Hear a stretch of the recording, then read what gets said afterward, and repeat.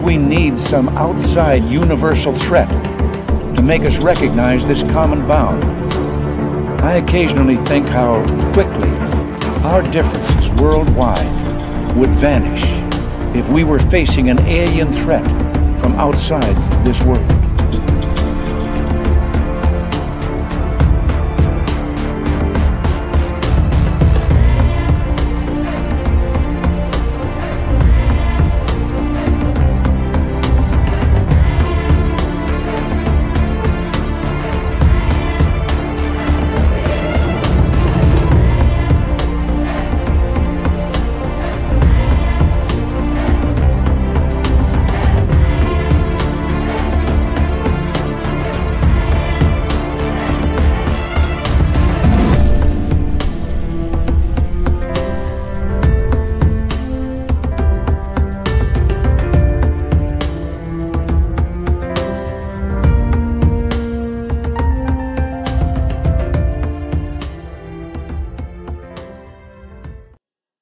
Good evening and welcome to the Thursday night edition of Spaced Out Radio tonight. My name is Dave Scott.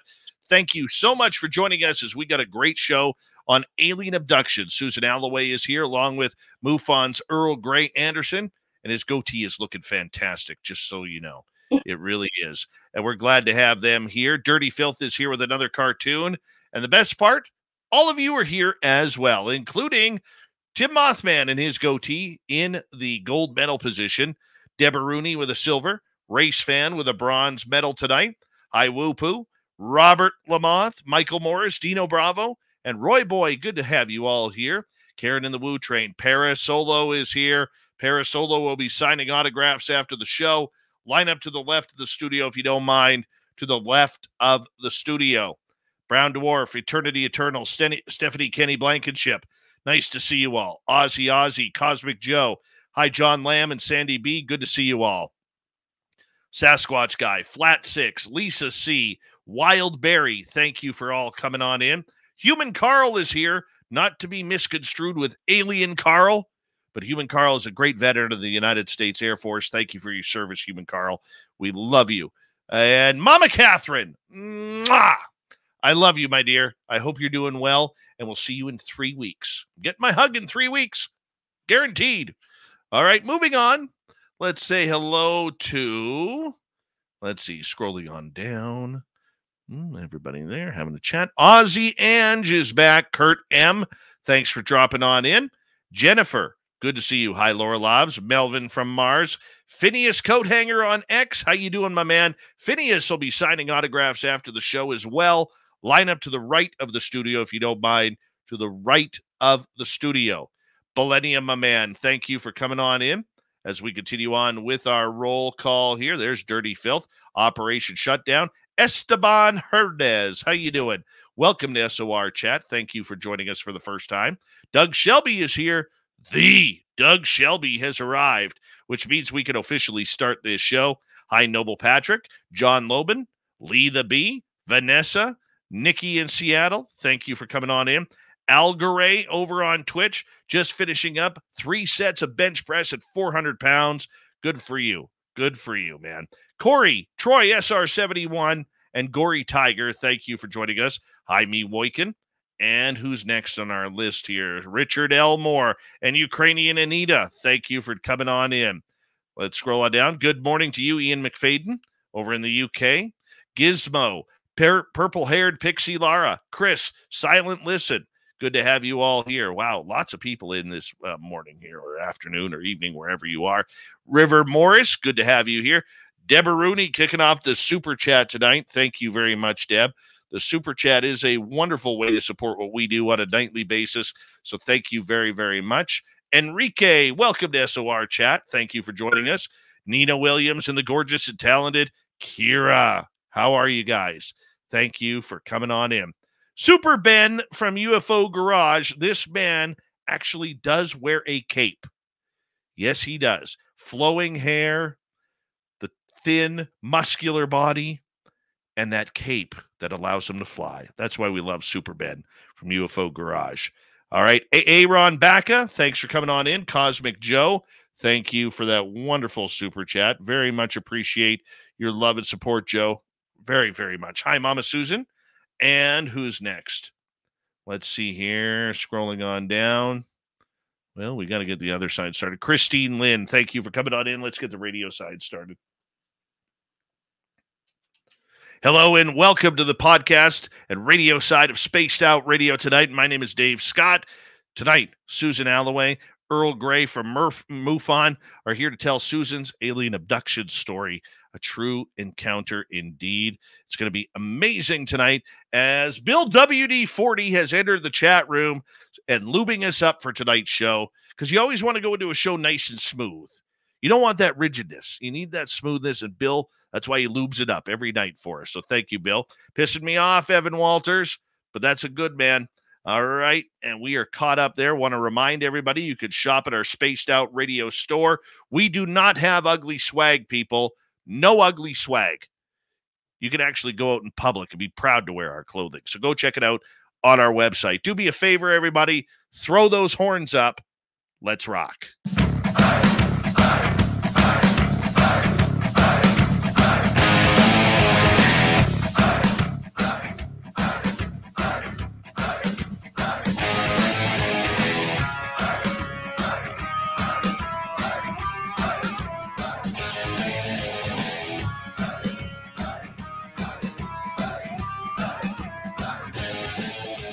From the mountains of central British Columbia to you listening around the world, this, my friends, is Spaced Out Radio.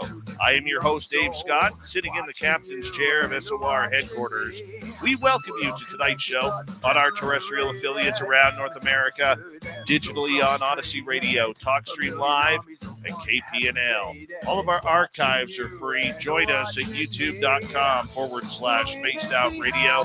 Do old Davey the favor, hit that subscribe button. You can follow us on X at Spaced Out Radio, Instagram at Spaced Out Radio Show, and on Patreon in the Space Travelers Club. Our website, spacedoutradio.com. We have a plethora of features for you. Rock out to Bumblefoot, read the news wire, check out our swag as well. Tonight's show is brought to you by Chive Charities. Help make the world 10% happier by visiting Chive Charities today. You can find them on our website.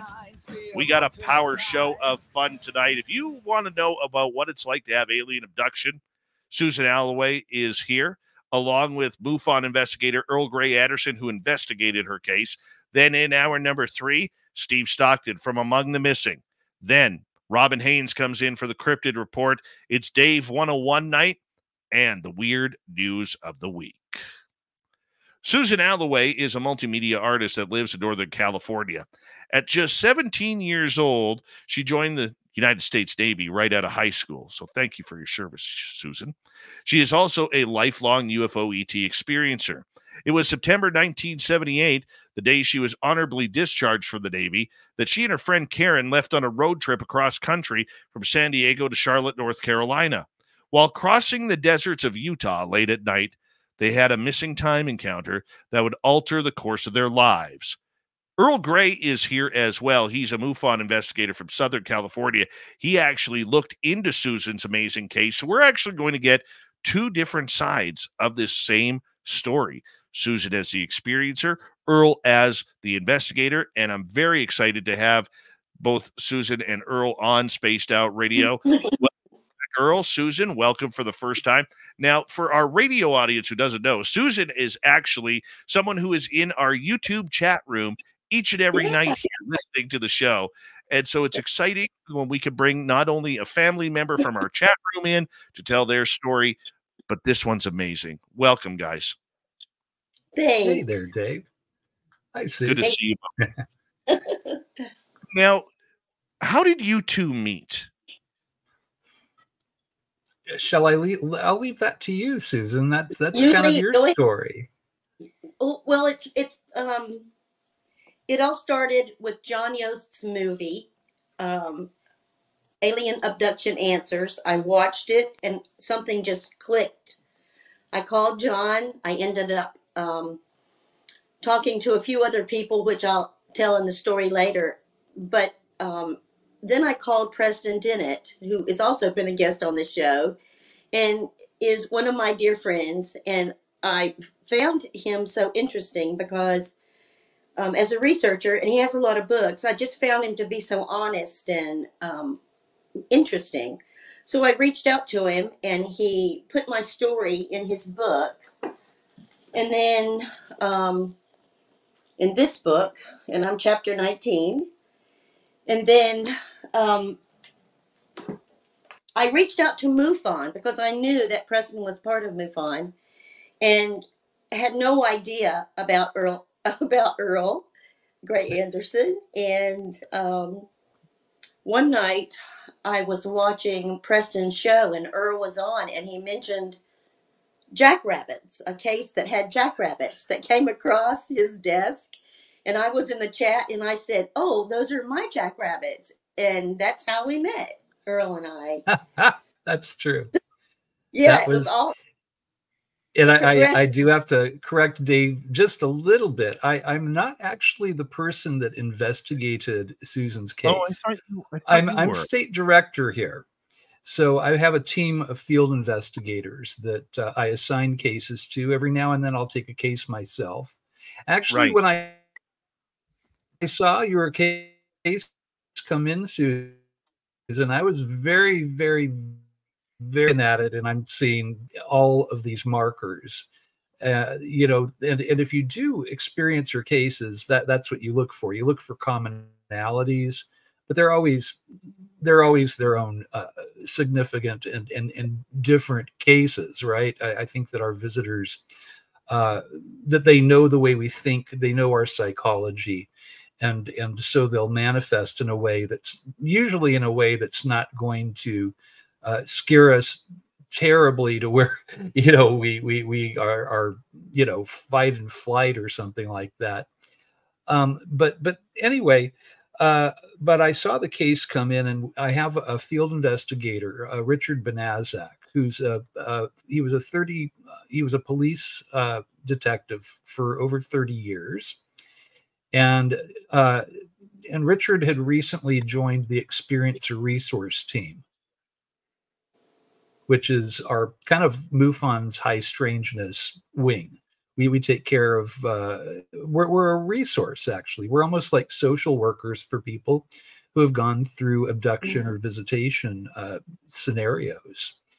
So anyhow, Richard, I knew his wonderful work. He's just a very, very good, thorough field investigator. You know, he has one foot there in sort of the nuts and bolts side. But what I found about him through dealing with people, and Richard, you know, he considers himself a public servant. And that's the way that he saw his work for the police department, you know, that he worked for in San Diego, California. So he has a propensity for just having a great compassion for people and empathy up through the rafters. So I felt it was almost like directed. It just seemed like, you know what, this is, I'm going to give this to Richard, but I'm at that point in Richard's arc of being a field investigator. I was still kind of watching over his shoulder. He was sort of new with the ERT group. So I told him, I said, you know, I want you to treat this case sort of like you would a police detective, but also, you know, with you know, the compassion and the empathy that we have towards experiencers. And he was just a shoo-in for Susan's case. I think, I mean, you guys talked, the first interview went like 5 hours. 5 hours. It was like a long interview. That's not protocol, but that was Richard. And, you know, I would many times after. Yes. And I knew he would do that. And I would call him up and I'd get reports from him. And I let him know, I said that I believe this case is very important. It's going to be one of those cases that you're going to hear about for years, like Travis Walton and some of the other, you know, the Pascagoula, Calvin Parker case and things like that. Just something very memorable about it, something very personal about it. And so that's kind of the way that I played into this case with Susan. So I wasn't technically the investigator, but I was kind of the field investigator, kind of over Richard's shoulder, watching and seeing the way that it went. The first time that we met, though, was she heard me on Preston's radio show, and I think Preston asked me if we had any interesting cases recently. Of course, I brought your case up, Susan, because one of the most interesting cases I've seen in a month of Sundays. Yeah, so that's kind of where I've played in with this, and a lot has happened since then. I mean, I don't know how many times we've done podcasts now. I think this is 4, something like that. Yeah. And I do believe that MUFON, there's a very well-founded rumor that this may get case of the year for 2024 at MUFON. I'm not really at liberty to say it is, but a little Bigfoot maybe hooted that at me, right, Dave? It's always Bigfoot giving up the secrets, Earl. It always is. Yeah. It's not those darn little people or the dog men, or the garden gnomes who are about to come out. No, it's always the Bigfoot, them sly sons of guns. That's exactly it. We're going to get to your case at the bottom of the hour when we come back from the break. We still got a lot of time before we go then, Susan. But, I mean, you claim to be a lifelong UFO and ET experiencer. When did you tap into the idea that this was happening to you? Was it the case we're going to talk about in a little bit, and then you kind of started remembering more, or was it just something that you've known since childhood? Oh, I've always known since it started happening. I believe I was 4. I could have been maybe 3, but I remember it like in the old house, the first house we lived in, and then after we moved and started school around 5 or 6. So I have a pretty good timeline, and I'm thinking it was around 4 and 5. And I would see weird things outside the window because we lived in the South, and the windows were open all the time, and there was a screen, and the crickets and the noises, and that would get real quiet, and then the head would pop up, and I would always sleep upside down so I could look through the hallway at the front door because my dad was a police officer, and I knew when he came home. When I heard it, I would always see him. But this night, there was a weird face. The first time I remember this happening was to the left of me in the window, and then in the window, you know how there's 3 windows at the top of the front door, and it was up in the tallest one. And I did that little, even at 4, this little tactical maneuver of flipping off the bed and then crawling into the hallway, scared to death that it would see me because it was so creepy. Big head, big eyes. And it was since it was dark, it was kind of glowy, but not from a light hitting it from inside. It was just glowy. And that was the freaky part. And I remember the next morning, after climbing back in bed, I went to the bathroom and went right past my parents' room. And I don't know why I didn't stop until I was just like paralyzed in fear. And just went under the covers because, at that age, when you go under the covers, nobody can see you and everything is fine. So that's how I used to handle it. And then once we moved, which I was 4 or 5, into a new neighborhood, and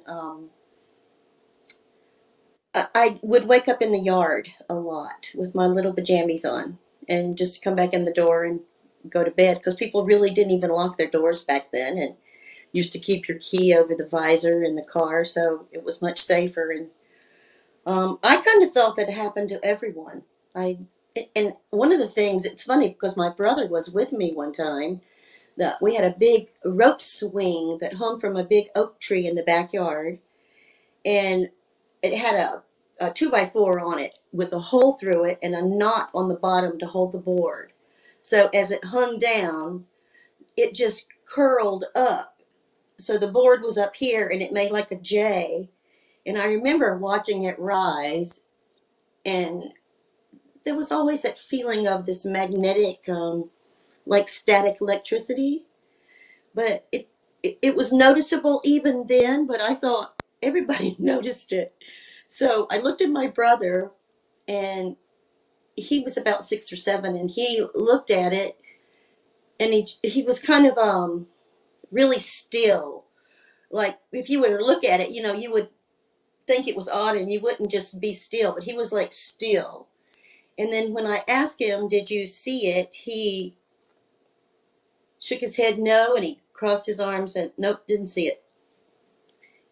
Which, you know, he became a cop for 37 years. So I kind of think he had that same mentality. Even when he was 7, it was like, nope, don't see it, don't get it, don't understand, no answer for it. So things just continued on. So I've always been aware of them, Dave, always. I was very conscious. Even on camping trips, a little thing with Bigfoot, I was so conscious of all of it.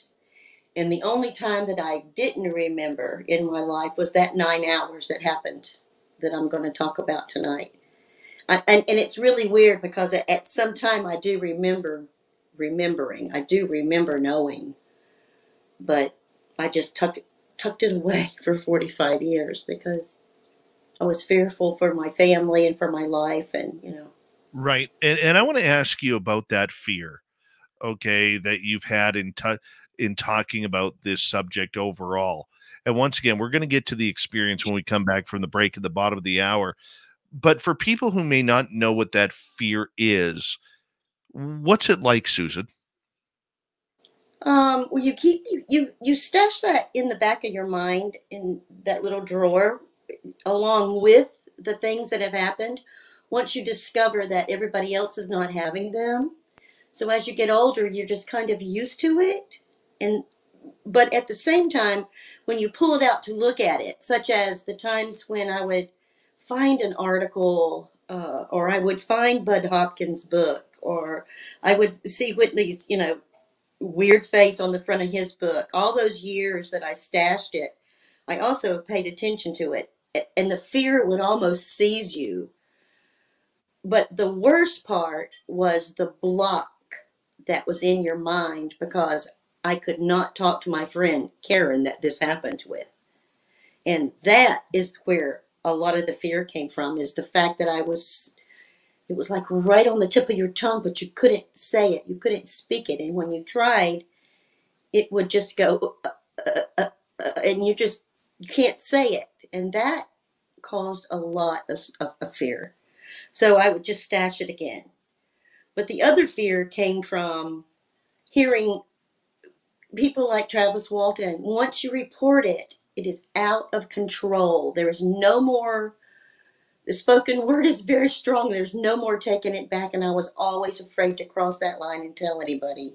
I told my husband of 35 years, my kids knew, my closest friends knew, but when I told them it wasn't discussed, they listened. And then we went on to another subject because nobody was comfortable with it. And I tried to throw it out occasionally and, you know, here and there, and nope. It's almost like they didn't know what to say. And then that caused more fear of what if they find out this is real, until it came to the point of there's no more keeping it quiet. And the fear went away once I started speaking it, and it got a little bit easier and a little bit easier. I had hypnosis. I talked to John Yost. The fear was at a maximum during me watching his movie. And I was in a fetal position on the floor the first 17 seconds because he talked about how you have to lie your whole life to cover it up. And right there, I just want to get Earl's reaction, because Earl, you've been with MUFON for a long time now. You've discussed this fear with a lot of people over those experiences that you have heard. And Susan hits the nail right on the head. The lie you have to tell to people, because you know they're not going to believe you. They know they're going to throw you under the bus. What's that like, dealing with people and going through that psychological aspect of this all? Well, it's called ontological shock. And that's the way that this hits you when you've had an experience like Susan had. And many of us, of course, that are in, you know, research in this field, we're in this field because we've had our own experiences. And I'll say that when I had my own experience, I told my state director, and he was kind of more nuts and bolts about this stuff. since then, he's had some experiences of his own, and he's kind of loosened up on that. But back then, I got kind of a raised eyebrow, and it's like, oh God, great. My new field investigator says he met aliens. Wonderful, just what I want, and how convenient for you, and I'll tell you, I clammed up. The only people that I was afraid to tell anybody else, I felt like I needed to tell him. And my own wife, it was very difficult for her to deal with it. She's one of those where even though she had an experience 2 nights after mine that was very, very similar, all she remembers is our house flooding with light, even though in the moment right afterwards, she remembered it, and she was very aggravated and upset about it. You tend to just not tell people. MUFON is a very well-respected organization. It started out pretty much as a nuts and bolts organization, still to a certain effect is, though it's, again, even MUFON, this is part of the phenomenon. It's not just the hot rods, it's the drivers of the hot rods that we see, right? And that, to me, that's the beating heart of ufology, is finding out, well, who is visiting us and where are they coming from and what are their motives? And but when you have your own experience, you do just you stuff that down. There's a ridicule factor out there, and also so many people are left with this compelling feeling that I'm not supposed to talk about this. Almost like you're given this subtextual order by the entities themselves to, don't talk about this. Sometimes, people, experiencers will be told this verbally, to not talk about it. So that is definitely a reaction we see, and I had it myself. It took me a few years before I was willing to talk about my own experience. I would only tell new field investigators because I felt like I owed them that caveat that if you poke at the phenomenon, it pokes back sometimes. So, but that was it. I wasn't going on the radio talking about, my own experience. And so we're very, very familiar with that. That's a thing. Well, and Earl, one of the big things about the experiencer is when they have nowhere to hide. Even the majority of ufology has turned on them right now. The way we're going with nuts and bolts and the government aspect of disclosure, arrow, whatever it may be. Here, folks, people are in this community or entering this community because they've had an experience, don't know where to turn anymore. Where do you go? Yes, there's MUFON. But that's not friendship. That's reporting.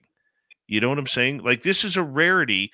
You and Susan have become friends over this, but that's a small percentage of time, because you can't emotionally invest in every single person as much as we want to.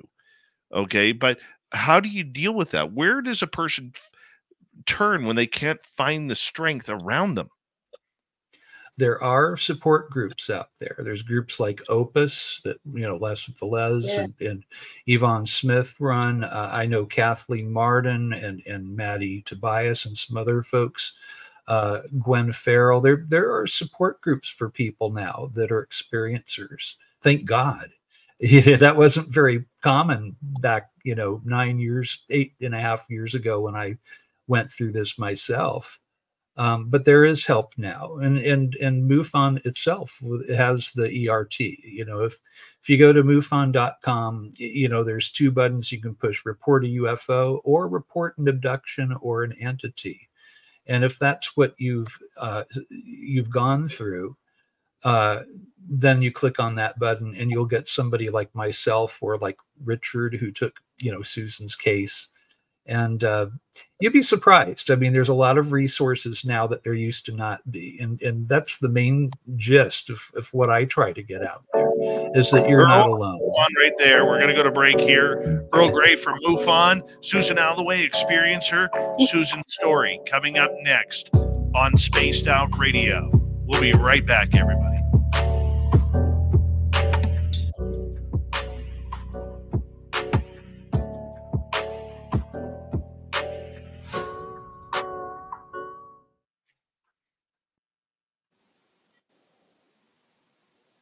Good start, everybody. Good start. Yeah. All right. Right on, Dave. That Am was I off so camera? smooth.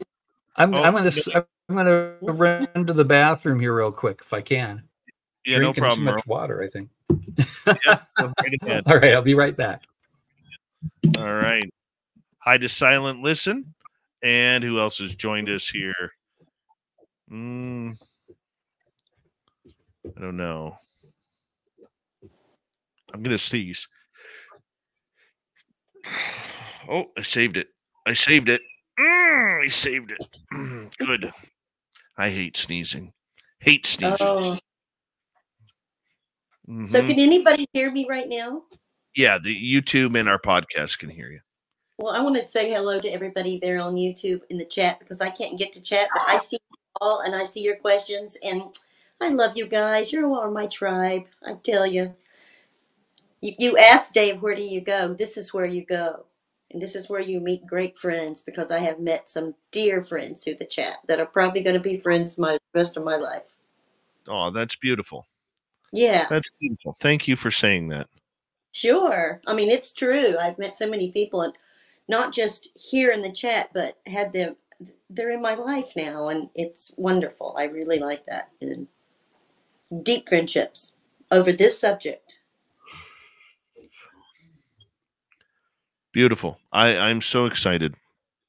I wanted to, when you told me you wanted to come on the show and talk about this, I was like, these are the stories that I love doing this show about. It's those personal aspects that people go through, and where, you know, you feel the emotion, you feel the sense that you can picture it in your mind what happened.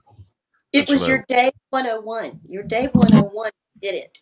And I'll tell you exactly the day that I knew I needed to. You said, where are the new cases? Where are the new stories? Where are the interesting stories like Travis Walton? And you named them all. And it's after Earl had said that other statement that this paralleled those cases. And that's when I just heard it, my call to action. And it said, in time, I need to be on the show, because then I'll just show Dave, because this is quite extraordinary what's getting ready to happen. I'll tell you. It's perfect. But you know what? That is a strong thing, though. I mean, due to the internet where anybody can share their story now, there really isn't a good opportunity for people to have that story blow up anymore, like Travis or like Pascagoula or Right. Betty and Barney or the Andreassens or whoever, you know. I mean, it's just there. Everything is just there, you know, and it's tough. It really is tough when all you're doing is you're like, damn, like, where's the next one? When's the next good movie about alien abduction going to come out? And whose story is it going to be before Hollywood butchers it? Yeah. And the really cool stuff that I'll tell you is still happening. I'm still getting information, and it still amazes me what comes around. The information just comes to you out of nowhere. Ancient aliens, and I'll mention all that. It's so odd that after all these years, after finally telling it, the answers are really coming around. So I don't know what the hell's happening with me right now. I'm like, you know, I feel like it's going to happen again soon, but I'm not prepared. It always happens when you're not prepared. That's so true. You can't prepare for. I mean, people that are contactees, people that have had contact episodes in their life, they seem to follow a person through their entire life. And you look back at your childhood. I know that Susan has, and we all have. I have, and there's some, strange things from when I was a child, and now I kind of go, I wonder if, there were a couple of, miraculous times when I probably should have fallen off of the cliff, or this should have happened, but it seemed like there was another hand in there, and I would think of it as God, and I still do, but I think God has his helpers, and I'm not ruling ETs out as some of those, but I think, it runs in family, it runs in families, it runs in certain bloodlines. There's markers that we find, and it does seem to follow families, military families too. And how interesting that Susan's father. Guys. Hold that thought, Earl. I apologize. Thank you to Deb, Joe, and W. Decker. We're going to come back here in 3 seconds.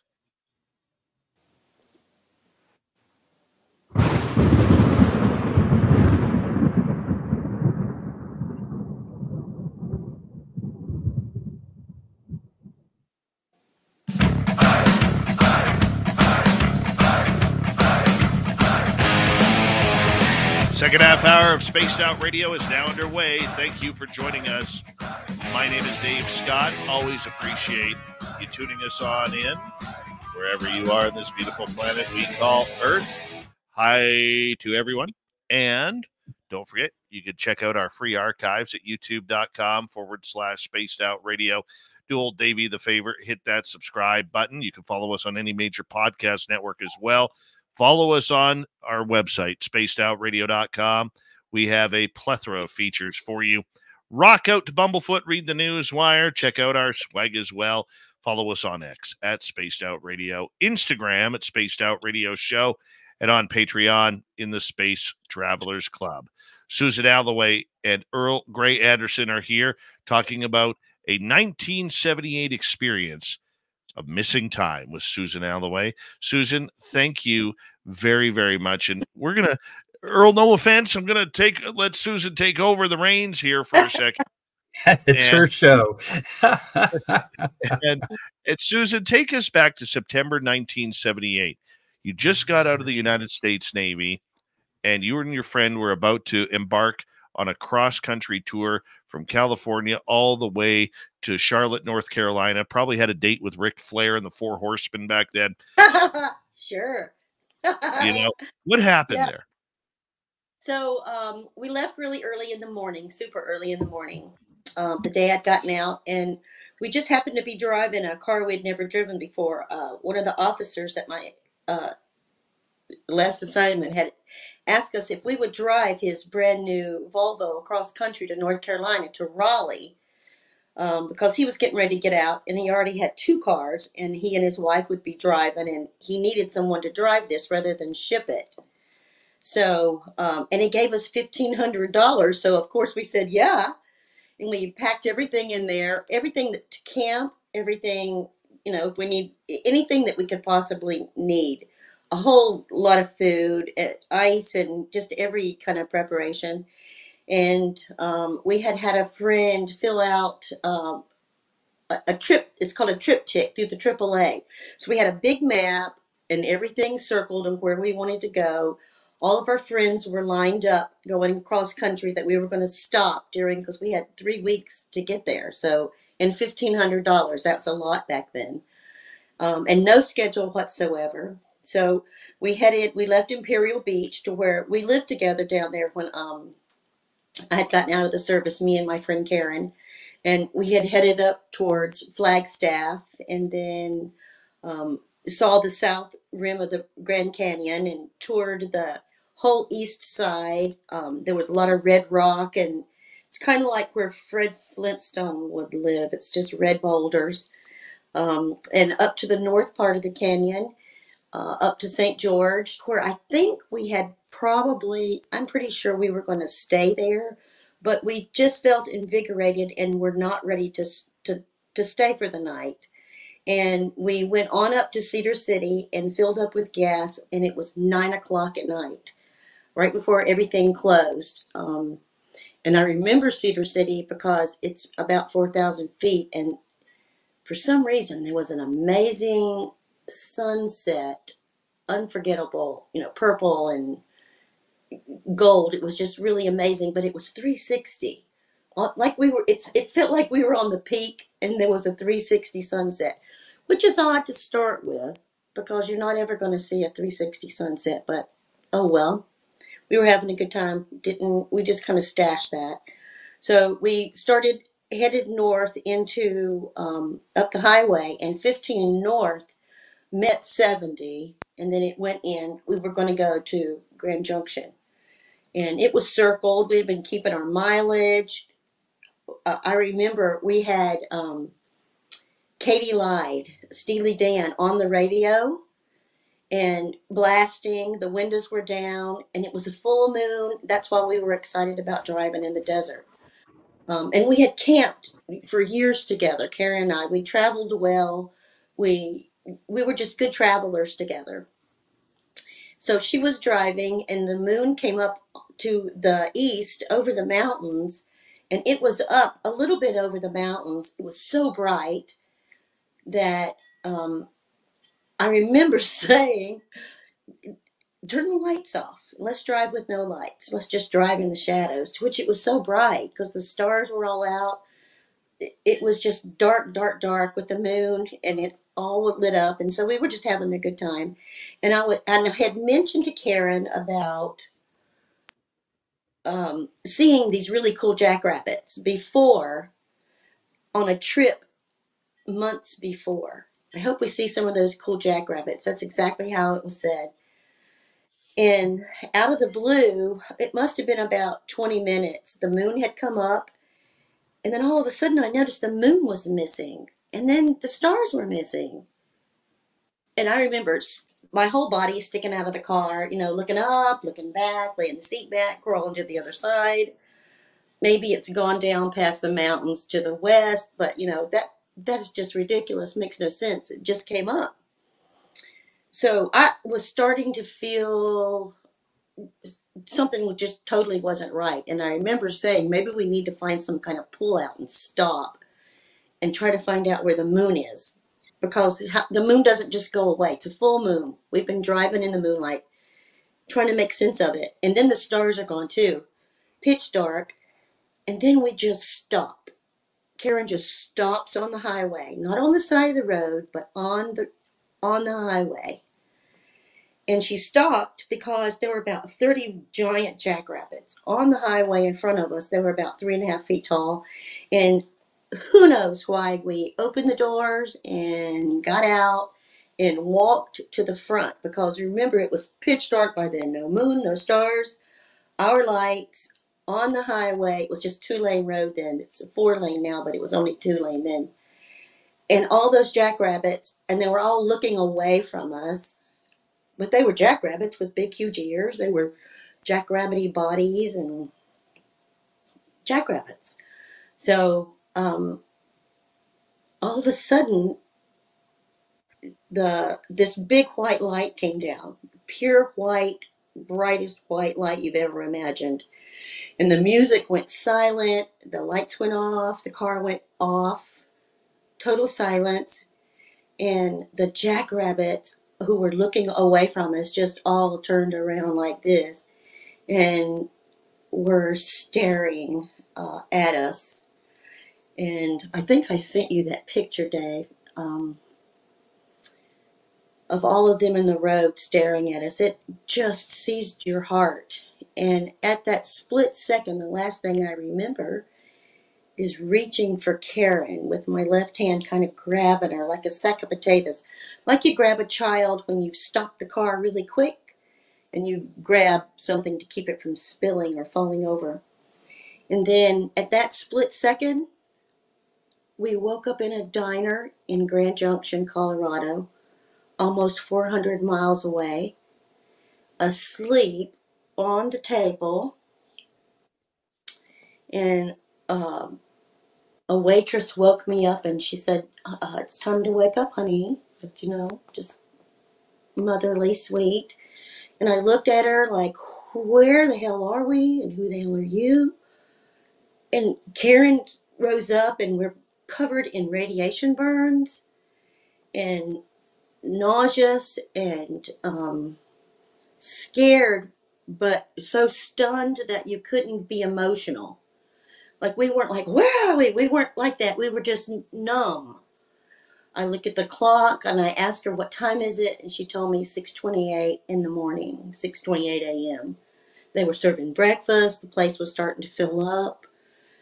We were in one of those round booths just looking at each other like, why are we here? How did we get here? And we couldn't respond. We couldn't ask each other questions. We could only say things like, where are we? Why are we here? There's nothing else that would, it was just a total block in your brain. It was just the worst feeling because you have no idea. And you know, you're analyzing it all quick, but yet you're so numb and kind of in a coma that it's frustrating and it gives you major anxiety. I remember we ordered Dr. Pepper, and we were just sick, and she told us we had been there about 10 minutes before she woke us up, and that she told us that Karen was driving, and we just pulled in, that she just saw us pull in. So we were in the car and we did walk in, but don't even have any memory of that. And then the next thing is we went to a hotel, which we also have no memory how we got there, but we had to have driven the car in that weird coma, which is scary to even think about that. And we ended up in this weird hotel to where it was kind of like old cinder blocks. But remember, it was 1978 and it was like just an old desert hotel because we were in the middle of nowhere. Wasn't all developed back then. And I remember trying to take a shower, but my skin burned and blisters were starting to come up, just with the big red welts, and just the sickness I can't even explain. And Karen had laid down on the bed, and I just remember just wrapping a towel around me and getting up behind her and holding her because I was scared to death. What has happened to us? And I don't want her to get away from me because she was like my lifeline. We were like each other's lifeline. There was no explanation, nobody to ask. The car was out front. Nothing else seemed odd, except how did we get from outside of Cedar City, there was a little town called Enoch, and it was right around, I remember seeing Enoch.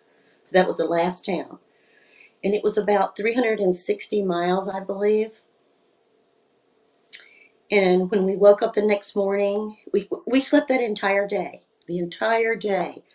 Couldn't speak, couldn't eat, just kind of numb. And I remember looking at the map, knowing that, and we tried to talk about, okay, so this is supposed to be the plan of what we're supposed to be doing today, even though we wanted to talk about what had just happened, but all I could remember is falling from the sky.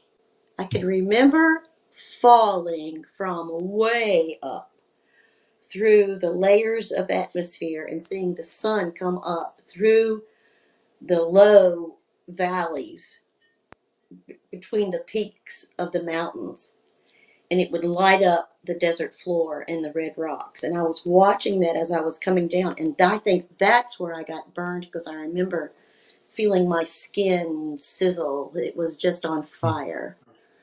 And I couldn't even speak that then to Karen. We couldn't really speak about anything except going forward, nothing behind us, until we got out to the car, and then we figured our mileage. Looked, we still had a full tank of gas, and we were missing 360 or so miles on the odometer. The car had to been transported with us because it did not take that trip on the road.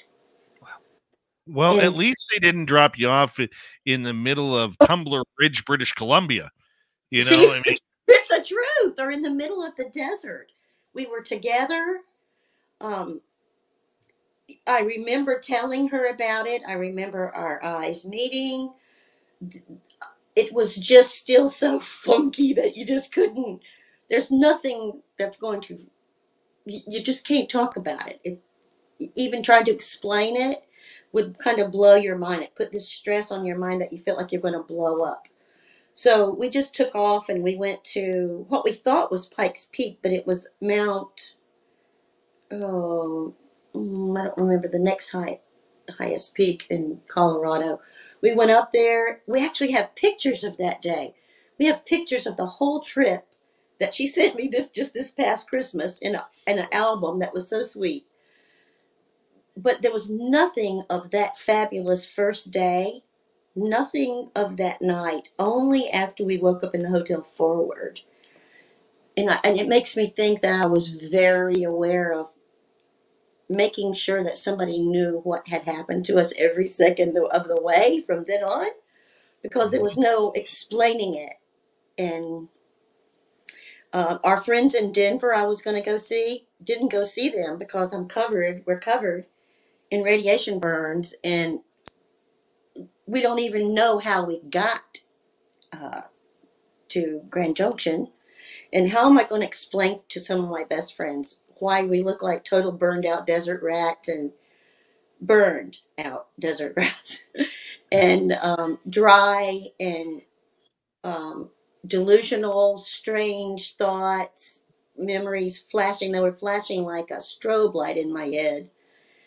And Karen didn't remember the jackrabbits, but I didn't know at that time that she didn't remember the jackrabbits. She just remembered taking off into the night, the moon going dark, and then us waking up in the diner.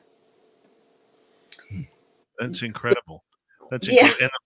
And you know, it's weird that you mentioned Grand Junction, Colorado, because we've just started broadcasting there as well on terrestrial radio. So there's a little synchronicity there that is just weird. What did you mean by the fact that you felt that you were falling from Earth?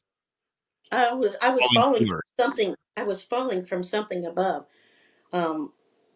It was a memory of just falling from the sky. I didn't know from what, but I remember the actual falling through a real dark space. Then it went white, then it went blue, and then it was our atmosphere. It was like it was like a halo jump with no mask and no parachute. Literally, the scariest part was remembering that, and it would just scare the crap out of me because I knew it wasn't a dream. And I remember getting burned, and so that's why I think all I can say is I was falling, and I don't know if I was falling headed towards the car. I don't know where Karen was. It's just an odd memory of falling. I think I had a little dress on. I was just falling to earth. I actually drew some pictures of it afterwards, and how did this affect Karen? We're hearing your story here, but did this end up killing a friendship? Did it end up, tightening up that friendship? How did that go? Well, once I got back to Imperial Beach, we just couldn't talk about it. And she was dating my friend Rick, which is the guy that I had originally seen. He was one of my Navy buddies that I had seen originally with the jackrabbits. And I didn't know at the time, but I knew something odd had happened that trip, and that was in the Anza Desert, which is another thing from John Yost's movie, which is exactly when he got enlightened about what had happened to him, was in Anza Desert. So all these little things in the movie keep coming back. And since she had a boyfriend and I had a boyfriend, it gave us a cushion because we lived together that we could all cook together but not have to talk about the trip. And if the guys ask about the trip, we could just quick answer, go off to something else. Now, Rick saw us on the trip. We went to Indiana and visited Rick. And I remember that wearing long sleeves to cover up the burns. And I had this big scoop out of my neck right here. It's about an inch, and it's a perfectly round scoop, and it has some odd,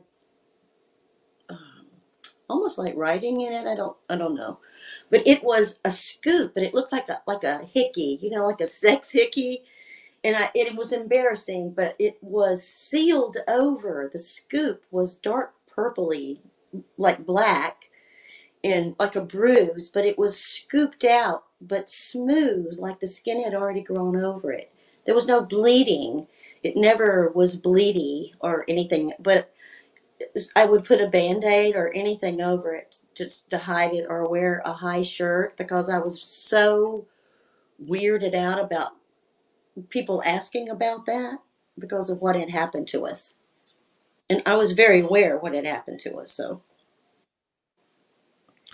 Earl, when you hear of cases, we got about 4.5 minutes where you have the 9 hours missing going from Utah to Colorado, which is a long drive, these jackrabbits, the missing time, the fact that, there's burns on the skin. When you first hear a story like that, what little points are you looking for? Or the falling from the sky, that's another one. I'm familiar with every single thing that Susan just mentioned. I mean, from other cases, you don't always have them all together in the same case, but her case sort of had all the bells and whistles. But I had one Navy corpsman that he was taken up. He was on an aircraft carrier. It was his 21st birthday. He was kind of angry that he was spending that, alone with a book in his barracks. And he had this experience of going up through the decks of the aircraft carrier. And he said that he felt each deck physically. And again, he wasn't picked up by a spaceship that was hanging right over the aircraft carrier. He just went straight up to low Earth orbit, and he met these beings there. He never saw a UFO. He saw two beings that seemed to be made out of light. They showed him potential disasters that were going to happen on Earth, and then it was like they were waiting to see his reaction. His reaction was one of horror and compassion for humanity, and he said that he felt surrounded by love, and then they returned him the same way. Again, he said that it was like falling out of the sky. He said that somehow or another, I felt like I physically went right through the decks of the aircraft carrier, and there I was in my in my rack again.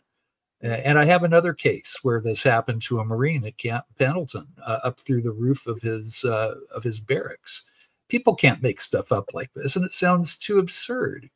But by the time, when we got Susan's case, it was maybe 6 months ago, I think, around there, 6-7 months ago, I think. Maybe a little longer than that. Yeah. Close to a year. Yeah, it was probably a little. Every single thing that was in her case, I kept on finding markers. Mm-hmm. Oh, okay. It's been close to a year now. Yeah. But I remember, Michael Cleland talks about the owls that people see, the screen memories. And I think our visitors use screen images as well. It'll usually be a deer or owl, but there is a lot of reports now. It seems like all the rabbit reports are starting to, once your case came out there, Susan, I've had a few people come up and even Kathleen Martin brought one to my attention and said, this is another case where somebody saw what they thought were rabbits, and then they turned around and it was our little, gray friends with the black eyes. So it's a very strange case, but weirdly enough, I'm familiar with all of those signs, the radiation burns, all that stuff, the missing time, and the way that time seemed to be almost dreamlike.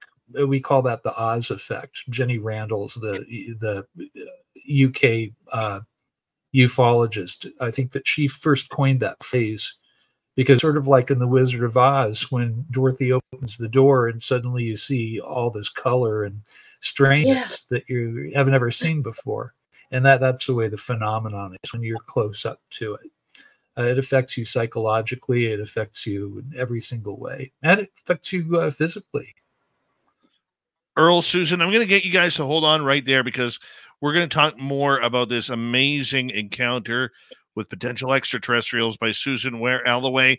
Earl Grey Anderson is here from MUFON, California, as well, as we are looking into this amazing case on Spaced Out Radio. This is why I do this show, is these personal cases. I love them. They scare the hell out of me, but we got to talk about them. Spaced Out Radio continues right after this, everybody. Stay tuned.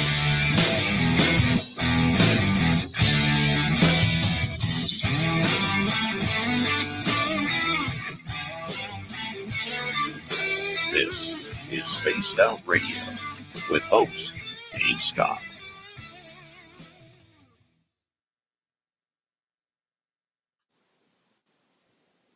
All right, we are back. Dirty Filth, let's have a little peeky poo here of what you're looking at. I see the jackrabbits. Mm-hmm. Let's here. Hold on, let me zoom in on you here. Oh, I love it. I'll be right back, guys. Look at that. That Look is at those, so what big eyes you have. You got the moon and the star. Oh, that is so cool. How about Thank that? you so I guess you can see that I have the other print from you because this is the gray that I got from you because I love it. That looks familiar. Yes, I love it. I honor this. I just think it's so cool.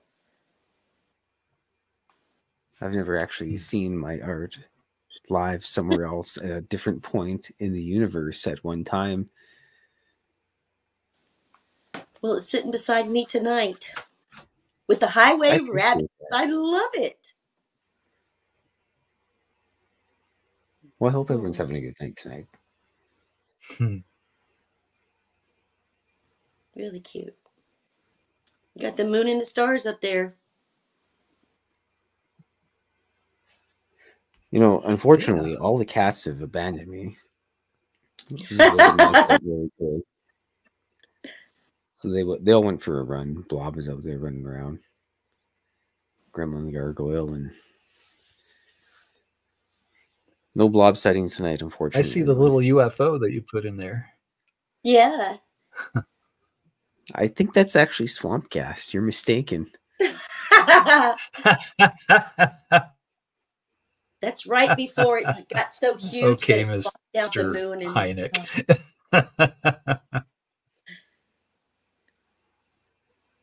That's lovely. Lovely. Swamp gas is what finally got Dr. J. Allen Hynek to stop, tugging the line for the Air Force. He got so much grief over that line that they wanted him to feed the public that he finally said enough is enough. No more of that. Yeah. Swamp gas, right? Yeah. Are these your? There wasn't a swamp near.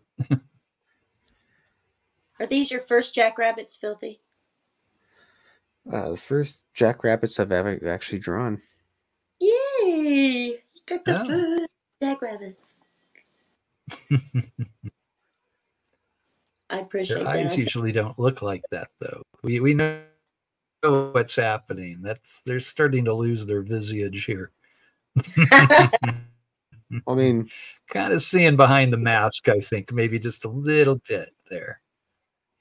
Look at their creepy fingers. Ooh, their jackrabbit fingers. Not all of them have fingers. Yeah, that guy's hiding. Jackrabbits don't have fingers. They sure do.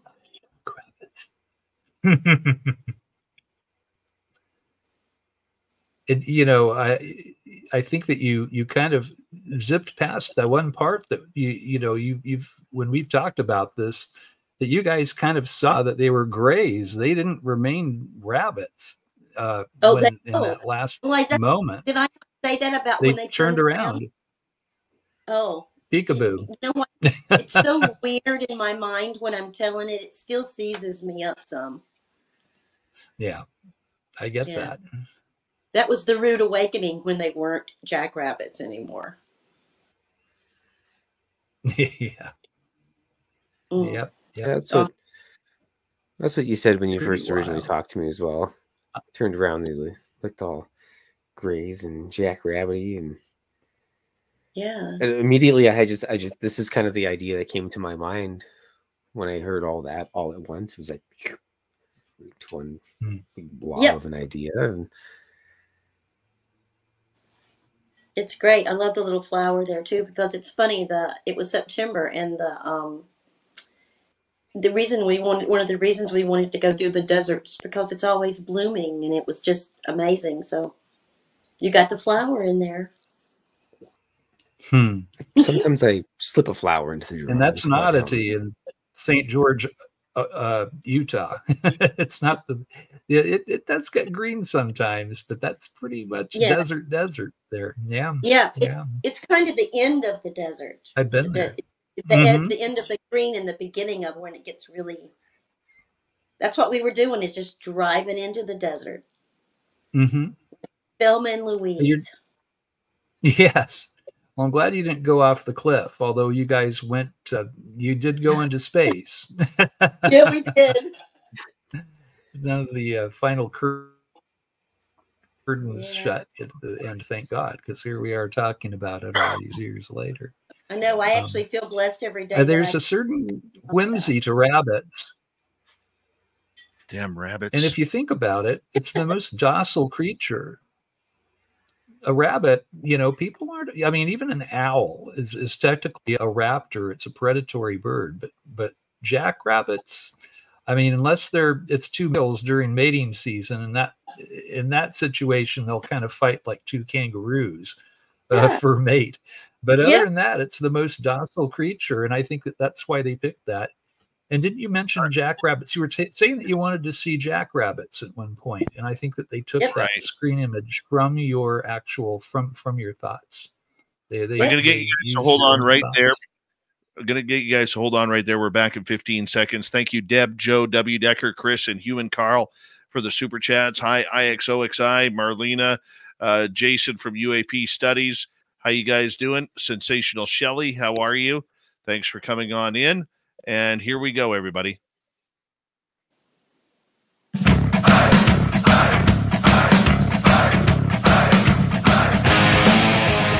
Here we go with the second hour of Spaced Out Radio tonight. My name is Dave Scott. Very much appreciate earning your listening ears wherever you are on this beautiful planet we call Earth. Hello to everyone listening in on our terrestrial affiliates around North America, digitally on TalkStream Live, Odyssey Radio, and KPNL. All of our archives are free. Join us at youtube.com/Spaced Out Radio. Just do old Davey the favor, hit that subscribe button. The Desert Clam has set the password for tonight in the SOR Space Travelers Club. Nibitatum. Nibitatum is your password. Use it wisely, Space Travelers, as the Clam sets the password each and every night right here on Spaced Out Radio. Our website, spacedoutradio.com. We have a plethora of features for you. Rock out to Bumblefoot, read the news wire, check out our swag as well. Follow us on X at Spaced Out Radio, Instagram at Spaced Out Radio Show, and on Patreon in the Space Travelers Club. We continue on with Susan Alloway, Earl Grey Anderson, as we talk about Susan's amazing missing time and potential abduction experience. Thank you so much for sharing your story on this show, Susan. Sure. And Earl, thank you always for coming on Spaced Out Radio. It's always a blast to have you here. My pleasure, Dave. Me too. Susan, you stated that, you know, you were burnt. You were feeling that you had radiation burns on you. Did you end up getting those checked out by anybody, or were you too embarrassed to go to the hospital? No, I knew there was no explanation, and there was no way in hell I was going to the hospital. So we went to visit people in Chicago. We rode up to Wisconsin, and we got cheese, lots of cheese. Rode back down to Indiana. Visited for about 2 weeks, all of maybe 10 days coming across. Finally got back to North Carolina, and we stayed with my family, to which my dad instantly, you know, you could look at us, and I just wasn't myself. But I faked it, you know, and then we got Karen back to Atlanta, which is about a 4-hour drive. Hung out for a day, spent the night, got her on the plane, and then I came back home and delivered the car in Raleigh. And then I got really sick, more sick than I've ever been. I thought I was going to lose my life. I'm pretty sure that was the radiation poisoning, because it just ravaged my body. I couldn't think straight. I couldn't hold anything down, couldn't hold anything in. So sick that my dad just wrapped a big, huge towel around me, and he was carrying me back and forth to the toilet. My stepmother had a trash can. It was just projectile everything. It was so sick. Dad wanted to take me to the hospital, and I remember holding his face and saying, You can't take me to the hospital. You know, I've seen jackrabbits on the highway. We woke up in Colorado, and we've been sick ever since. I've fallen from the sky. I remember I was just crying and trying to explain it to him, and he had sheer terror on his face, just pure horror, because I was his daughter. He loved me. He was so proud of me. What the hell's happened to my daughter? So he was a cop, and every little small town has a drugstore, and he went to the drugstore down the street, right down the street from us. They knew each other well, and he brought home some phenobarbital and gave me 2 big phenobarbital pills, to which, you know, all I know is I trusted my daddy, and he was going to take good care of me, because I was unable to help myself at all. Burning high fever, just burning, like 104, just delirious, in and out of consciousness, but having like in a dream state, weird dream state. So I woke up 2 days later, and he was right beside me, and my stepmom was right there, and I was feeling better. The pain I had an awful pain in my right side. It was just beyond anything I can explain, and I'm really glad that my dad gave me those drugs, because I think it saved my life. But still denying myself to go to a doctor or a hospital. First of all, I didn't have any insurance after I just got out of service, and I hadn't gotten a new job yet, and all of this would have stopped that from happening had I reported it. Plus, I wanted to get back to San Diego and start a new life out of the service. And I just couldn't report it. There was no explaining it, and to report it would have brought the police. It would have brought the government, probably. It's really hard to say. They probably would have put me in the nut wing and given me massive drugs to calm me down. And I knew that's not what I needed. I just needed to get over whatever had happened. And after I wanted to see the fall in North Carolina too, so I remember going back about mid-October. So it was about a month afterwards, and I had healed pretty much. The mark had healed. The burns were still red and scaly, but I was feeling better. And it took probably 3 months to start feeling really normal again. Because at 22, you know, you're like ball busted. Nothing stops you. You're just fearless. But I was finding fear because this was a lot to stuff down and hide and not tell. And I also, you know, at that age, I was pretty dumb about what radiation could do to you. But little by little, I was getting kind of smart about how sick I had gotten and what it could do to me in the future. And I was worried about having kids and family and all of that stuff. So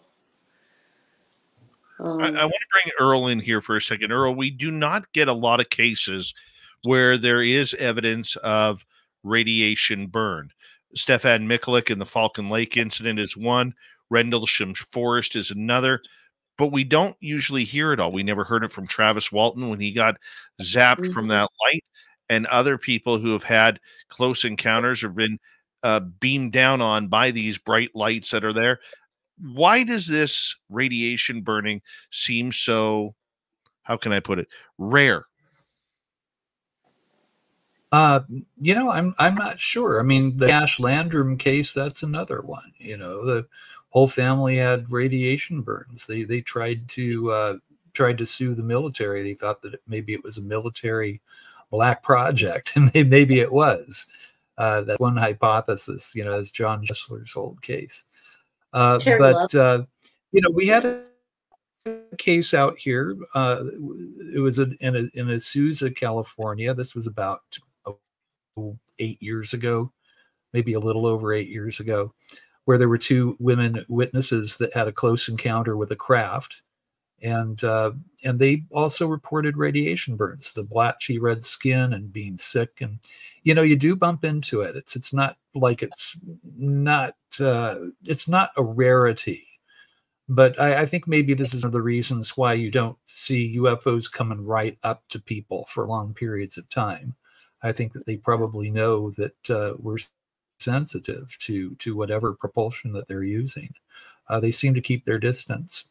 When you have a UFO right on you, you're usually going to be inside that very soon. And that's just been my experience with casework. Otherwise, it's usually a distant, fuzzy, you hear that, the fuzzy, photos and all that, because it's distant and you have to zoom in. So maybe they know how fragile we are. But we do see cases like that. Cash Landrum was one that came, to mind pretty quickly for me. So. Well, I just find those type of cases very interesting. And Susan, getting back to you here, when it comes to your friendship with Karen, has she ever talked publicly about this, or is she still clammed up about it? No, she's not clammed up to me about it. And she read, I sent her the book, Preston's book of the story where we had done chapter 19. And she was very proud of me that I had come forward and so excited that it was out by either of us, that it was out. She hasn't come forward publicly, but there's a lot of reasons, and there's no reason for her to do that right now.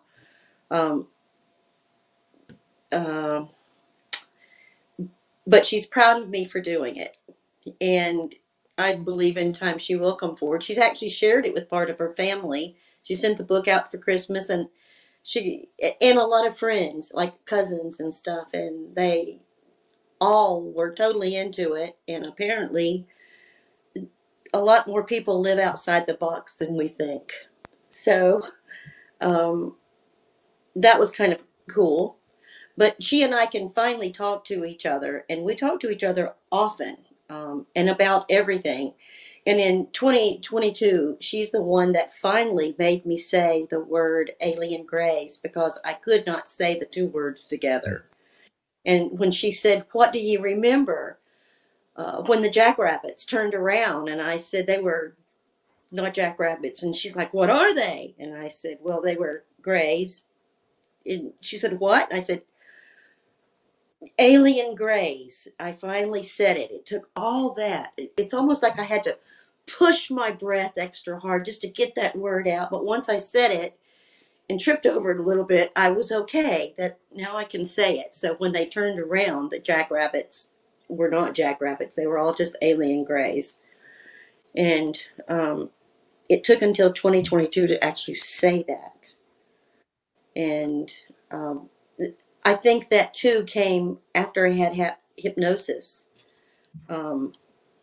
Because I had kept it quiet for so many years, and once I had hypnosis, it changed everything. It shifted my whole thought about it, because not only did I remembering what had happened, but I didn't have the fear anymore. So that enabled me to talk about it a little bit more.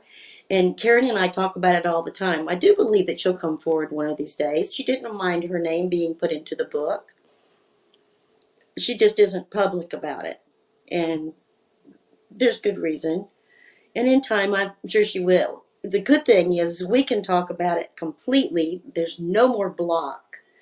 And sometimes we even call each other, and I'll have remembered something, or she will have remembered something. And it was really cool when she sent me the photos of that trip, that the whole rest of the trip is exactly how we remembered it. So it's helped our friendship, and we're just back like sisters again. It's really cool. A lot of times experiencers, Susan, have the same experience, but they eyewitness different things at the same time. I mean, you take the Phoenix Lights, for instance, as an example, back in 1997, where literally tens of thousands of people witnessed these craft, but there's still an argument today. Was it a boomerang? Was it a triangle? Was it a giant square flying in the sky? Was it just orbs of light? There's still those debates that go on. How close or similar are yours and Karen's stories of the accounts of that day? She doesn't remember the jackrabbits. She doesn't even remember stopping in the road It's too bizarre. As a matter of fact, here's our conversation now. She says, you know, Susan, I would have never stopped in the road. I would have seen 3-foot jackrabbits. I would have just buzzed right through, like bump, bump, bump, bump, bump, bump. That's what she said, because no way in her right mind would we have ever stopped. But then I laugh, but yet there's that element of, I love the animals, and I'm not sure I would have done that. I probably would have wrecked dodging them, but I wasn't driving. And I know that when we stopped, we were not in our right mind, because nobody stops on the road, on the highway at 9 o'clock, 9:30 at night, 9:20, opens the doors and gets out and walks up, and we were 10 feet away from them. They were right there. You just don't do that. It's not in a normal mind. Plus the moon had gone out and the stars gone, pitch black. There's a whole lot going on there.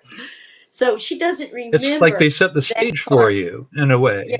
Yeah, you know, it's very dramatic. It is. And she remembers waking up with, how the hell did we get here? Where are we? Why are we sleeping? Literally sound asleep, and looked at each other with the knowing that we are inside a diner. We didn't drive here. The car is sitting right there. We both remembered one big giant red mesa out the window, a good bit across the street, where it was kind of flat on that side. Because from what Richard, the investigators, figured out too, he called the diners. He's actually found them. 2 of them that could possibly be it. I was so thrilled. Like I even said, how do you talk to somebody on the other end about what happened in 78? And they were open, and it's all red inside. And across the street, the picture, that mesa is there. There's just so, he found where we were. It was way on the other side of Grand Junction, on the east side. So we've had to drive through Grand Junction. It's insane you don't remember any of that, and you wake up at a table unable to speak about it. So she remembers that completely, and she remembers the hotel, and she remembers the whole rest of the trip. But she doesn't remember the jackrabbit. And it's, thank goodness, I think it's good that she probably doesn't remember the jackrabbits. And you know, it's weird how that happens, because Susan, I know you've listened to this show a number of times and have heard my experience with Samantha Mowat, who we were just celebrating our 10th anniversary of Aliens in the Forest earlier this week. And I got to tell you, there was one part of that conversation that her and I had. I remember it clear as day. She has zero recollection. And in fact, a number of years ago, she actually got mad at me for saying this part on the air, which was when we came out of the forest after the alien encounter, she stated to me, "Have you ever been abducted before?" And I said, "No, not that I know of." She goes, "Okay, well, there's a good chance that it's now going to happen to you." And 4 months later, at the end of September, or 5 months later at the end of September, that's when I experienced my first alien abduction. And so the idea that this happened, and that people, and Earl, I'm going to kind of trade off from Susan to you on this, but that people can have the same experience, but experience it differently, like forgetting conversations, not seeing jackrabbits, or whatever it may be. To me, that's one of the weird parts of the alien abduction process, Earl, is that it's almost like it's set up, could be days, weeks, months in advance, and yet it's so eerily, I don't even know how to put it, man.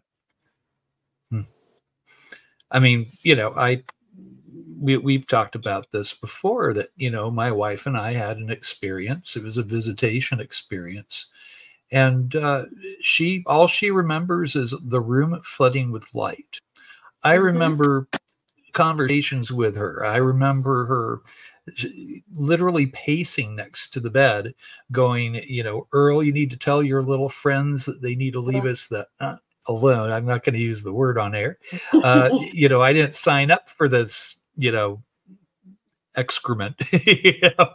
And then, you know, 2 nights after that, we both experienced a situation where our house was being flooded with light from within, but also outside of our house. It was like this God's own spotlight on our backyard. And my wife was on one side of the window, I was on the other. And we were watching. I mean, there was no way to explain this. And we both received a telepathic message that made us laugh because it was a lie. But we were both told, and maybe they're trying to calm us down. I don't know. Maybe it's alien humor. But we were told inside of our heads, I know what telepathic communication sounds like and feels like. Don't worry, it's only a neighbor's porch light. And our eyes meet, and it was so absurd and so ridiculous that we started laughing out loud. And we said in unison, "That's no porch light."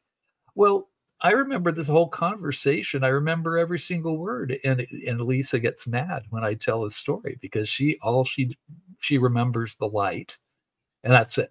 That's all they let her remember is just our room flooding with light.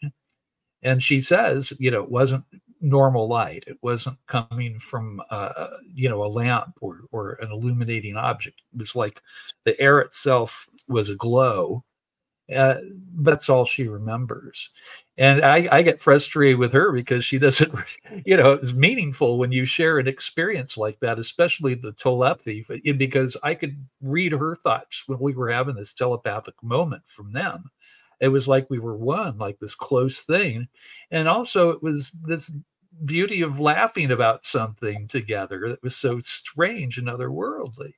But sometimes, you know, for some reason, one person will remember and the other person, I'm not sure if it's our own minds that blot this out.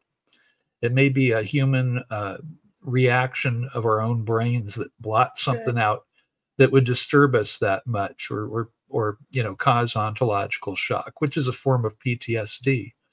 You have to rewrite the whole philosophy book when you experience something like that. I'm not sure what the origin of it is, whether it's them or us, but for some reason, people will remember and others won't. It's so weird. Susan, we got 2 minutes to go before we have to go to break. At the bottom of the hour, Susan Alloway and Earl Grey Anderson are our guests tonight on Spaced Out Radio. Looking back on this, with everything you've learned and retrospect and with visions popping into your head, learning more about it, was this a good encounter, a bad encounter, or maybe you still don't know? Oh, I know it was a good encounter because it changed me. It left me with all kinds of, I call them superpowers. That it's so hard to get used to what happened, but it's also a huge influx of new ways to think. Like all the clairs kind of download all at once. You know stuff you're not supposed to know. You don't know when you should tell it and what you should say to people because you see things in your head that affects other people, and so you just learn to pick your battles on that and just feel blessed because they feel like superpowers, but at the same time make you feel special. It just makes you you're just enlightened, and you see things that you need to share and let everybody know there's other stuff going on. Because I do want to tell you, Dave, there's a whole nother part of this that happened in 1989 that I need to tell next. Yeah, we'll get into 1989 when we return on Spaced Out Radio, because it's going to be interesting. Earl Grey Anderson from MUFON is here, as well as Susan Alloway, hanging on out alien abduction stories as we continue on Spaced Out Radio right after this. Stay tuned, everybody. We will be right back with the second half of the show coming right up.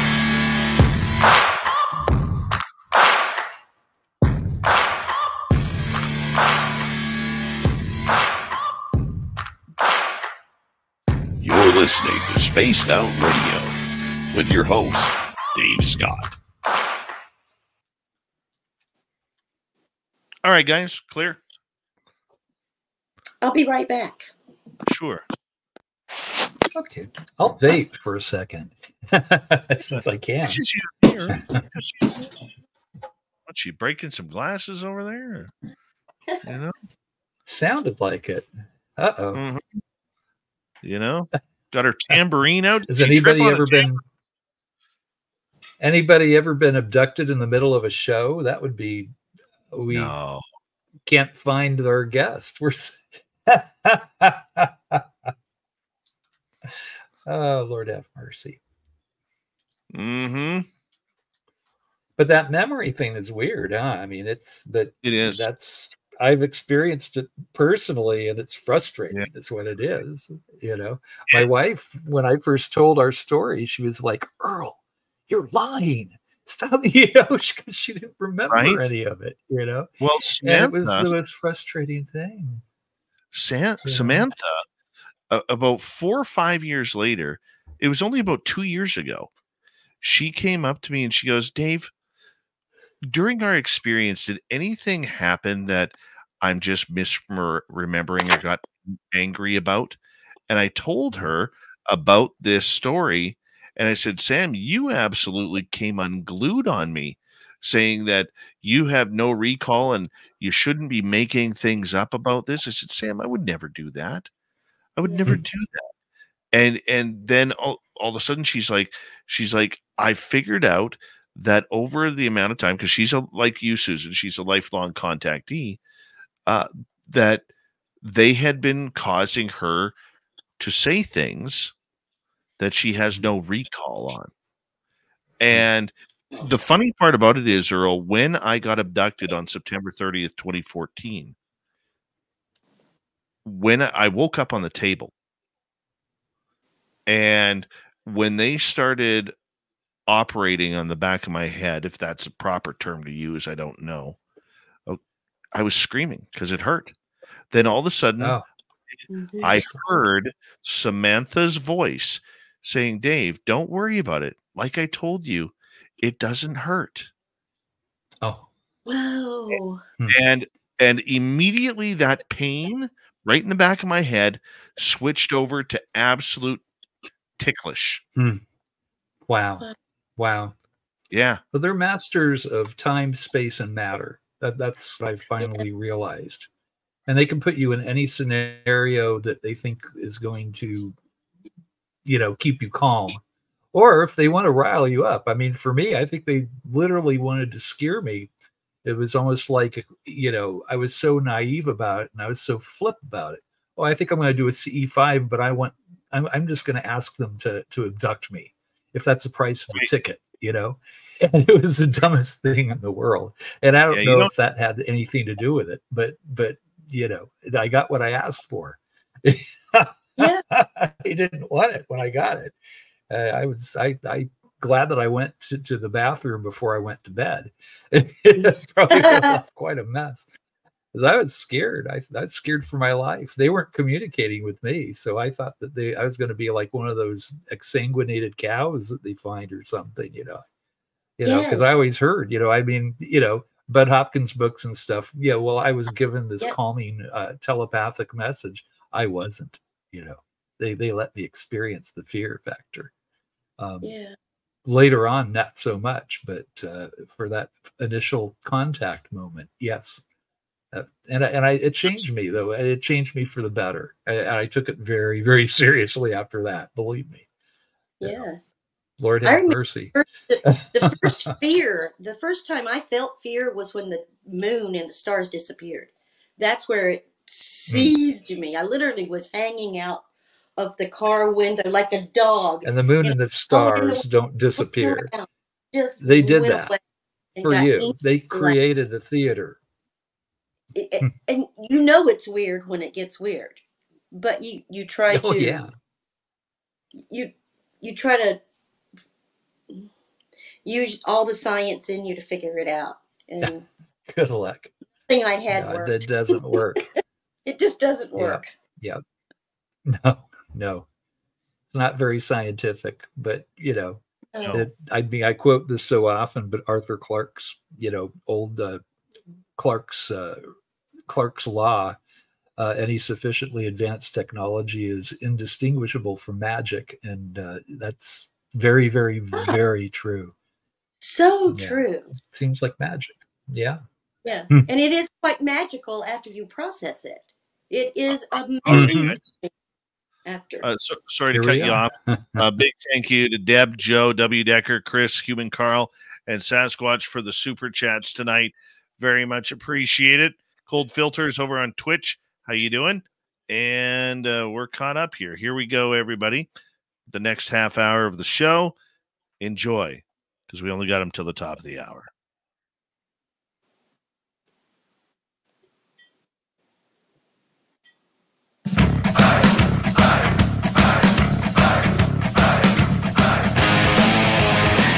Here we go with the second half of Spaced Out Radio tonight. Thank you for joining us. My name is Dave Scott, your host with the most tinfoil. Proud to wear. Oh, Susan, you make me laugh. You make me laugh. Hey, I want to remind everybody that if you missed portions of this show or others, our archives are always free on any major podcast network or on youtube.com/Spaced Out Radio. Just give us a follow or hit subscribe. That's all we ask. Our website, spacedoutradio.com. We have a plethora of features for you. Rock out to Bumblefoot, read the news wire. Check out our swag as well. Follow us on X at Spaced Out Radio. Our website, spacedoutradio.com. And on Instagram at Spaced Out Radio Show. Here we go. Susan Alloway, Earl Grey Anderson, talking about Susan's amazing case of ET abduction. Susan, I got a couple questions from the audience I want to throw in here before we go. Start off with Ozzy Ange, who's asking, do you find that people have had contact are drawn to you? Yes, absolutely. And I am drawn to them. I am starting to find them. And the weirdest thing that happened was about maybe 8 months ago. I had gone in for a minor procedure in the hospital. I was sitting there ready to go in, sitting on a table, and the nurse had she had her back to me. I literally was thinking, I wonder if my military files are in there. I wonder what all she's looking at. And literally, I heard it in my mind as she turned around and she said, without her mouth, you're very telepathic and everything you're asking about is in here. And then I went, oh, and it just scared the crap out of me that I could hear her. It's the first time it's ever happened. It was so thrilling. I reached out and grabbed her hand and I said, quickly, tell me your story. And she looked around the curtain to make sure we had a couple minutes to talk. She spoke with her mouth, told me who she was, a little bit of a story. She said, I already know yours. I saw it in my head. It was that weird. So, yes, those all kinds of little things happen. And I'm so drawn to going back and seeing her.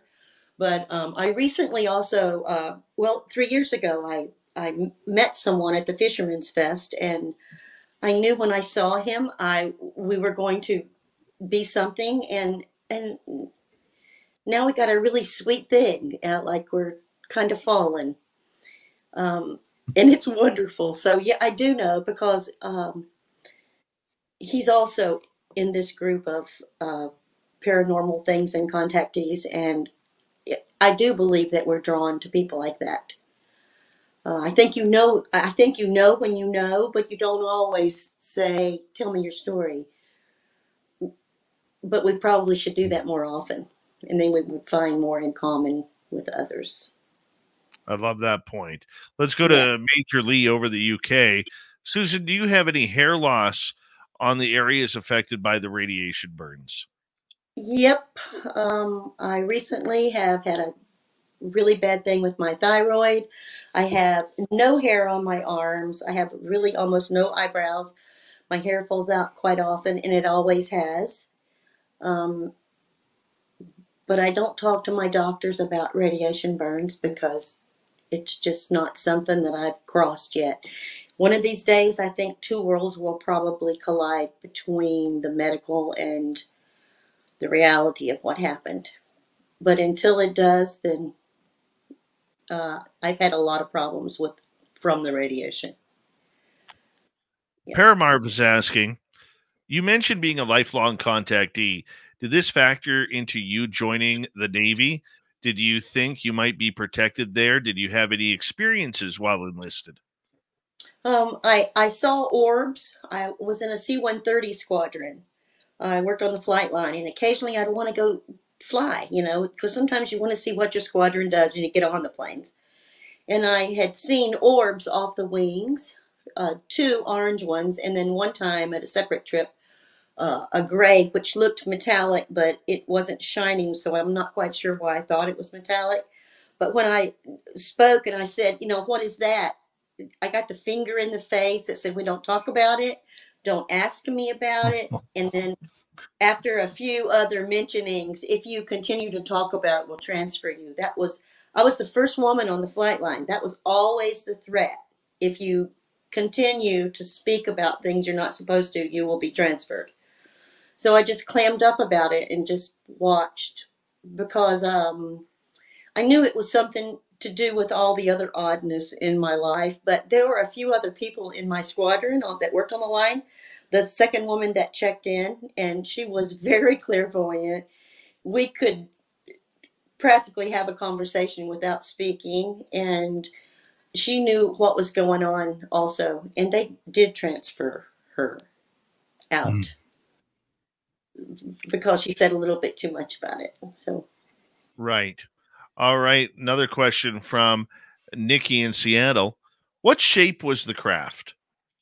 I don't know the shape. I just know the circle seemed round when the light came down. It was so big it took the car, the side of the road, all the jackrabbits, which was about 30, so that's huge. And it was so giant, you couldn't see any moon or stars, so it had to be mountain to mountain. That's all I can say. It was tremendous. And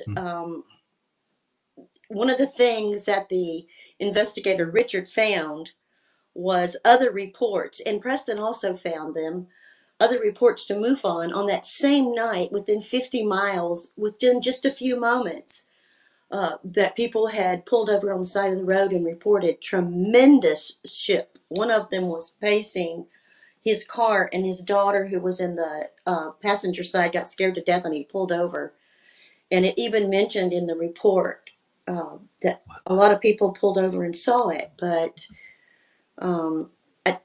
there was no shape. It's just tremendous is what it was. So, Earl, I want to ask you just quickly about a little bit off topic about craft, because a lot of times people don't know the size of the craft, or all they see or report on is a small orb. But the minute they're on the craft, this small orb seems to go on for dozens, if not hundreds of feet inside. Yeah. It's called a TARDIS in Doctor Who language. And I believe that that's true. I think that our visitors are masters of time, space, and matter. So something can seem very, very small on the outside, and then you're inside of it, and it's like the size of a cathedral. You know, I mean, it's inexplicable using scientific terms that we understand, but that just seems to be the way that this works. It's like magic. You know, we were talking about that while on break. You know, Arthur Clarke's law, you know, any sufficiently advanced technology is indistinguishable from magic. And that's the way that this phenomenon works.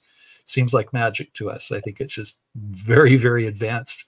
We will learn how to do that someday. But right now, I don't think so. That's sufficient? I like it. I love it. All right. Going back to what you were talking about right before the break, Susan, what happened in 1989? So I had my 2 children, raised my kids. We moved a whole lot of times. I got really sick in Ventura in 1989, had to have a hysterectomy. And it was quick from the time I went to the doctor until the time I had it. The next morning when I woke up, it was only about 12 hours after I'd had it. I was on pain medicine, and the doctor came in, and he said, you told us that you had never had surgery. And I said, no, I haven't. And he said, well, this was the weirdest thing. I've never seen anything like this before, and I've done surgery. He's 89 now, so he'd done surgery for a long time already.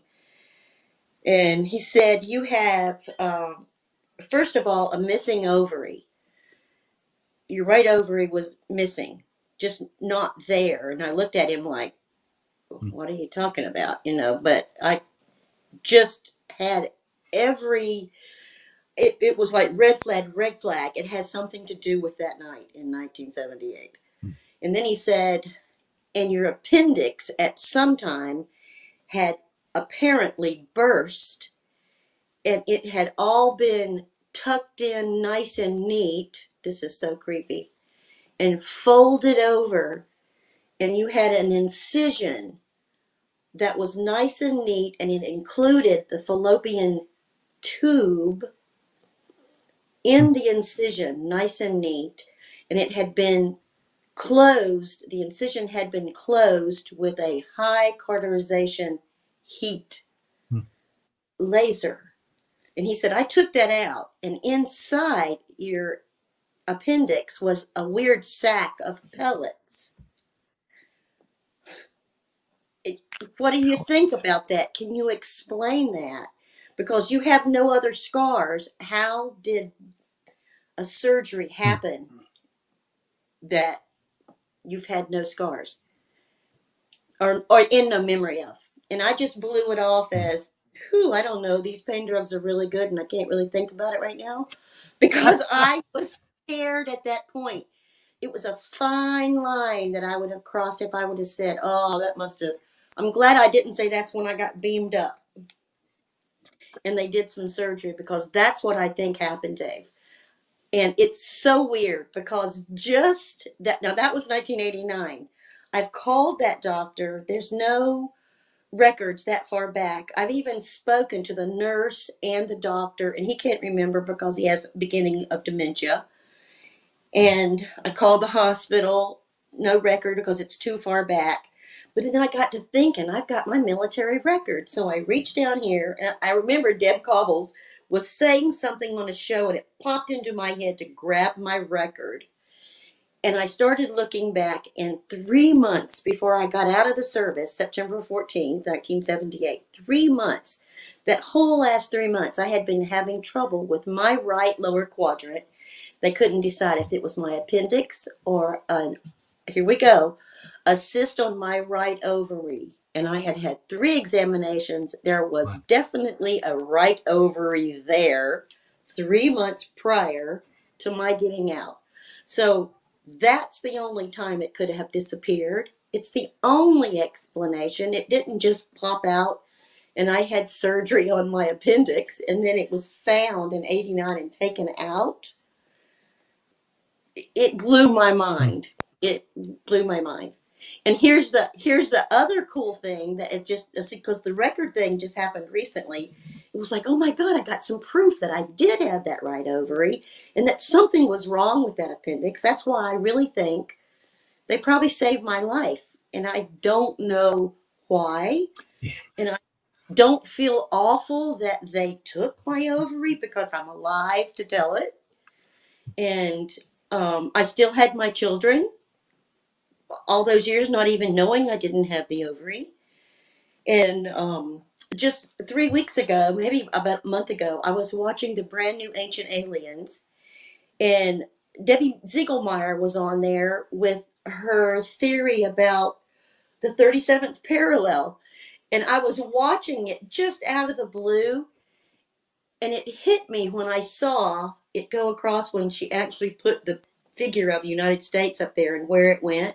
And I grabbed my phone and I said, Siri, is Cedar City, what parallel is Cedar City, Utah on? And I'd be damned if Siri didn't say the 37th parallel. This case just keeps on giving. It happened on the 37th parallel where there are hundreds and hundreds of cases of the cattle mutilations, sightings, all kinds of stuff. It blew my mind because after all these years, these little things are coming to light. And I wrote Earl and I said, "You won't believe this." I remember writing Earl and Jason and Debz, and I said, "You won't even believe this, but this is the fact that I just found out." And when Siri said literally the 37th parallel, not 36.8 or not 39, but the 37th, exactly as the theory, I was just shocked. And when I looked at North Carolina, where I had the beginning, it was 36.8. So that's really close. And I was floored by that after all these years, that fact came to me. I was so thrilled that happened. I would be too. You know that Debbie Ziegelmeyer's sister is my assistant state director here, is Linda Fletchner. Her brother, Chuck Zukowski, and Debbie Ziegelmeyer, they were, working up on the 37th parallel, while her sister was here in Southern California working with MUFON in the same group that I was. So it's all connected. It's like the peeling the onion. It just keeps going deeper, huh? The rabbit hole. There you go. To meet her at the symposium in Dallas, and I'll get to tell Debbie face to face about this because she's doing research, and I added to that research. I thought that was so cool. The 37th parallel. What's the chance? And to find that in my record. What's the chance after it's been 46 years now, Dave? Wow. And little things are still coming in. I was 4. Thanks a lot. But that's how synchronicity works, It just has layers to it. Synchronicity, and that's what I hear. I was told years ago that those meaningful coincidences that happen, then that's what a synchronicity is. It's a meaningful coincidence, but when you're experiencing those, you're on the right path, and it's one of the ways that ET connects with us and communicates with us. And your case has so many synchronicities to it, including rabbits. And you're going down the rabbit hole. Well, you literally did. You went up the rabbit hole, I guess. But yeah. It's so my entire life has been this way. My kids and my family used to call it Mom's World. They would do the, it's Mom's World, Susan's World. They don't understand that it's such a part of my life, and they don't like to speak about it. And I think it kind of embarrasses them to speak about it sometimes, but at other times they used it to thrill somebody, when they want to. So, by the way, my mom's got aliens, Yeah, mom's got aliens, right? Yeah. My son loves UFOs, like on the Reddit UFO pages, and he's always, I'll get the call. There's Paul, and Dad, do you know about blah blah blah, so it's all good, Right. It brings us together. And sometimes people would come to visit, and they would mention or they would see a book, because after a while I quit putting Whitley's book with the weird, communion face.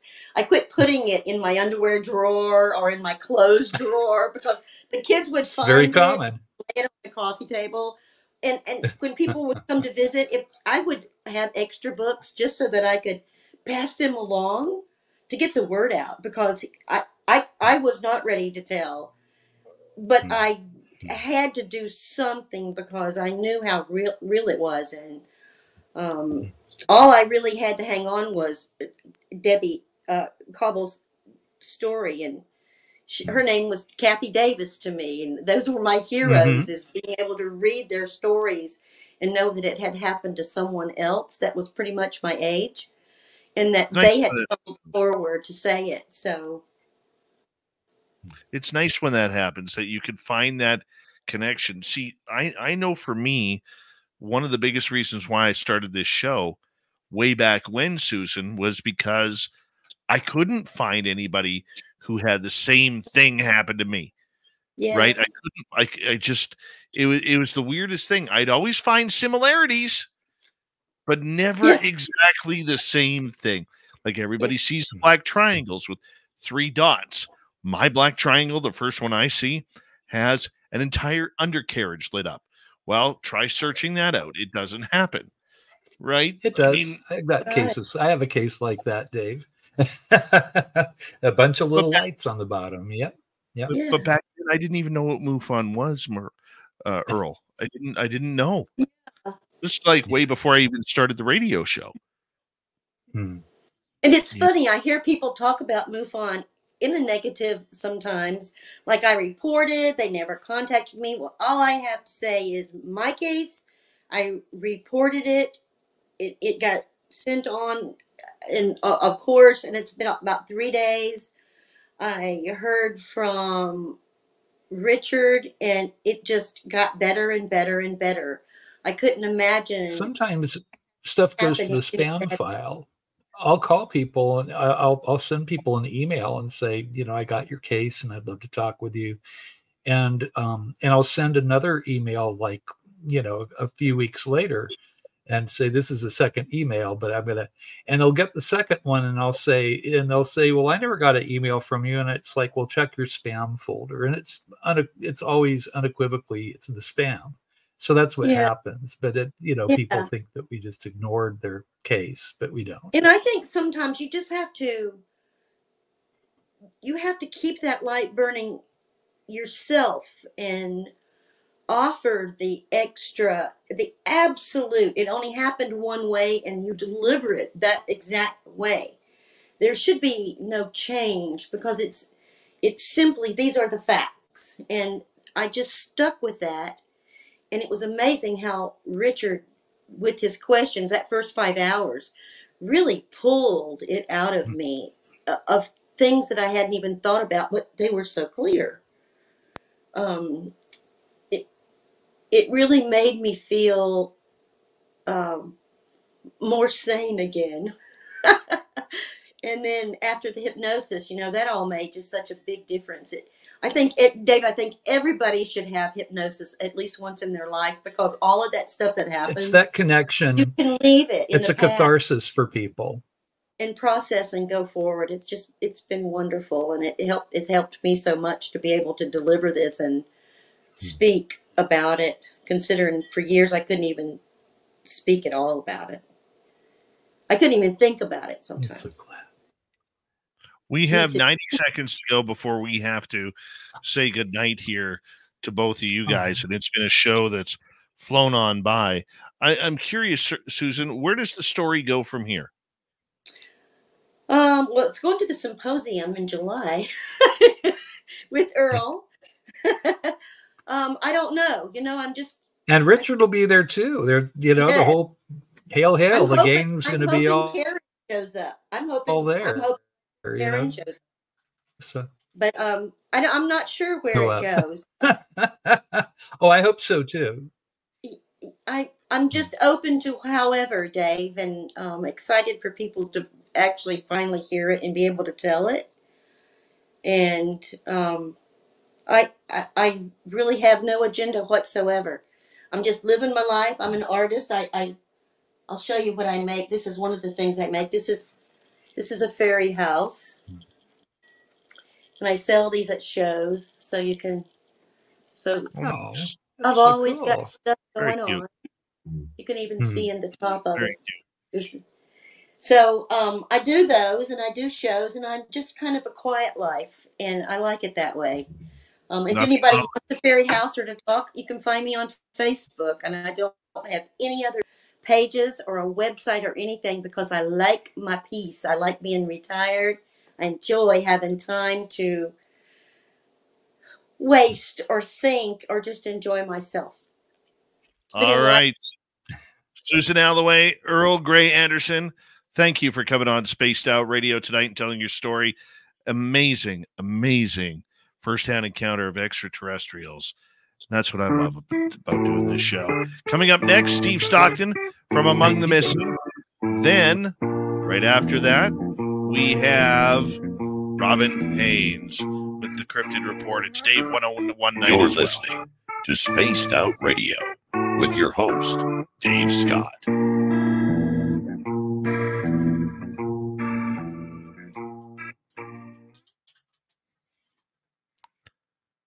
All right, guys. Thank you very much for being here tonight. Greatly appreciate it. It was awesome. Thank you for inviting me. Now Thanks I can go. It's time for my good night beer. Right. I like that. I don't do that on camera, but I'm going to go have my go to sleep beer, Earl. Nice. Yeah. Well, thank Earl, you guys. Enjoy it. And Susan, thank you so much. I want to come back. I got a whole lot more guys. weird going on, Dave, that you don't even know about. I'm yet. proud of you, Susan. I'm proud of this woman here. She's a wonderful advocate for experiencers worldwide, and people are going to be hearing your story, dear. You know, that's buckle up, Buttercup. You know. Yep. All right, guys, gonna let you go. Have a great night. Thank you, Dave. Have a sweet night. You too, Earl. Bye now. Bye. Love them. Love them. All right, I'm going to take a quick break here, and we'll be right back.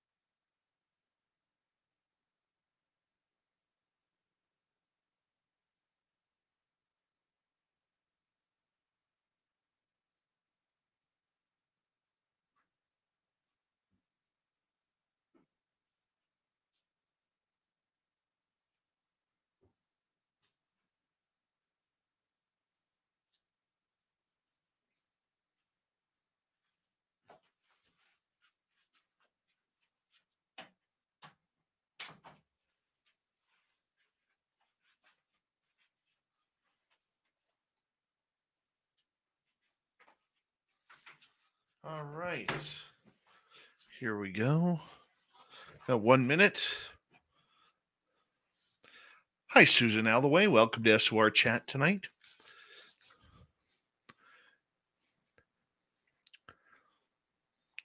Robin Haynes is looking great. Week tonight, I'll be meeting her. If she stays awake that late.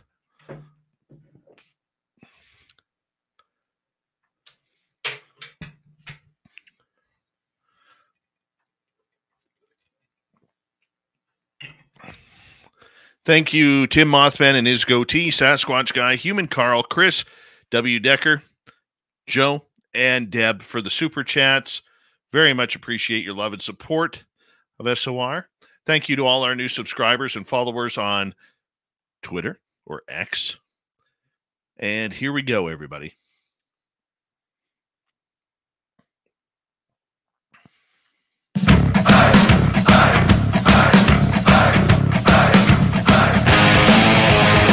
Here we go with the third and final hour of Spaced Out Radio tonight. My name is Dave Scott. Always appreciate earning your listening ears wherever you are on this beautiful planet we call Earth. Hello to everyone listening in on our terrestrial affiliates around North America, digitally on Odyssey Radio, TalkStream Live, and KPNL. All of our archives are free. Join us at youtube.com/Spaced Out Radio. Do old Davey the favor. Hit that subscribe button. The Desert Clam has set the password for tonight in the SOR Space Travelers Club. Nipatatum. Nipatatum is your password. Use it wisely, Space Travelers, as the Clam sets the password each and every night right here on Spaced Out Radio. Our website, spacedoutradio.com. We have a plethora of features for you. Rock out to Bumblefoot, read the news wire, check out our swag as well. Follow us on X at Spaced Out Radio, Instagram at Spaced Out Radio Show, and on Patreon in the Space Travelers Club. It is that time of the night to say hello to Steve Stockton from Among the Missing and Another Spooky Story. Hello, friends. Welcome to Among the Missing YouTube channel on Spaced Out Radio. I'm Steve Stockton, and I'm about to take you on an unbelievable journey of people just like you. Their stories and encounters will haunt us on Among the Missing.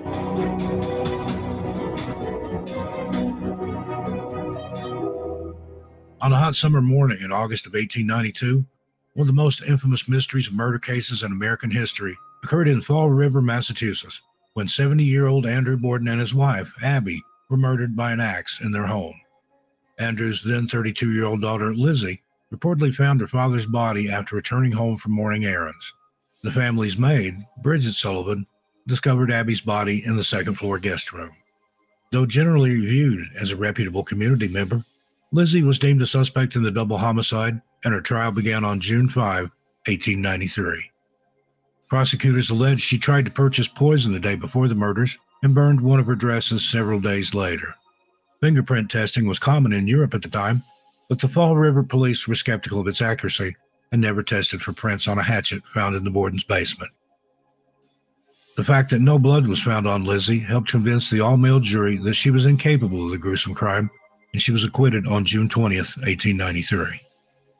Some have speculated that the killer was Andrew Borden's illegitimate son, William Borden, who snapped after Andrew failed to submit to his extortion demands regarding finances. However, no other suspects were ever charged with the murders, and Lizzie succumbed to pneumonia in Fall River on June 1st, 1927.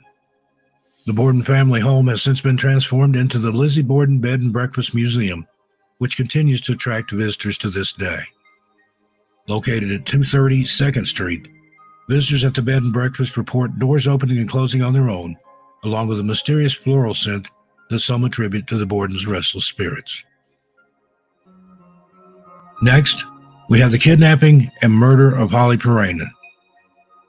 On August 5, 1993, 10-year-old Holly Parainen returned to her grandparents' rural summer cottage on South Pond in Sturbridge, Massachusetts, where she was vacationing with her family. Holly spent the morning swimming with her father and two brothers. After returning to the cottage, Holly and her 5-year-old brother, Zach, walked a few hundred yards to a fence at the back of a neighbor's yard to visit a litter of collie puppies. Zach returned without Holly a short time later. The family looked for Holly, but only one of her sneakers was found near the roadway. A massive search was launched, but sadly, 73 days later, on October 23, 1993, Holly's remains were found in a wooded area near Five Bridge Road in Brimfield, Massachusetts. Now, while there's no shortage of persons of interest, Holly's killer has never been found. In 2023, the district attorney's office announced a slight breakthrough after a tank top was located at the crime scene, and the public was asked to help identify where the shirt came from or who it belonged to.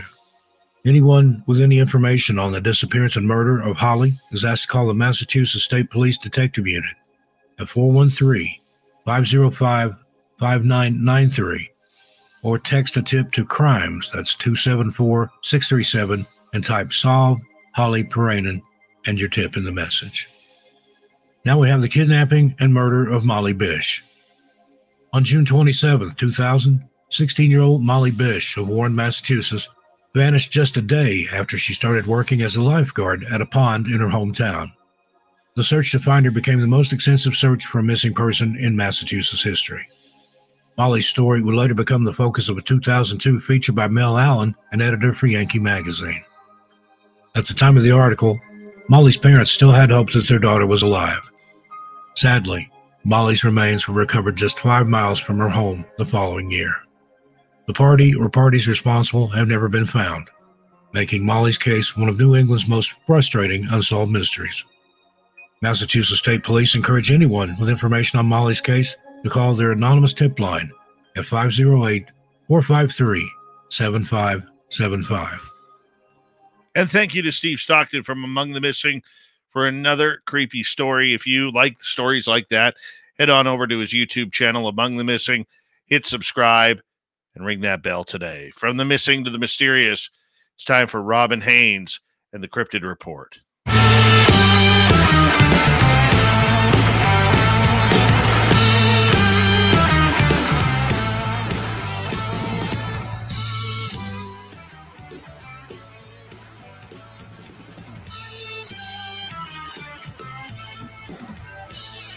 Robin Haynes returns, and in 1 week from tonight, I will be hanging out with Robin in somewhere in the middle of Nebraska for the Nebraska Conference, and I am so excited about this, Robin. Very excited.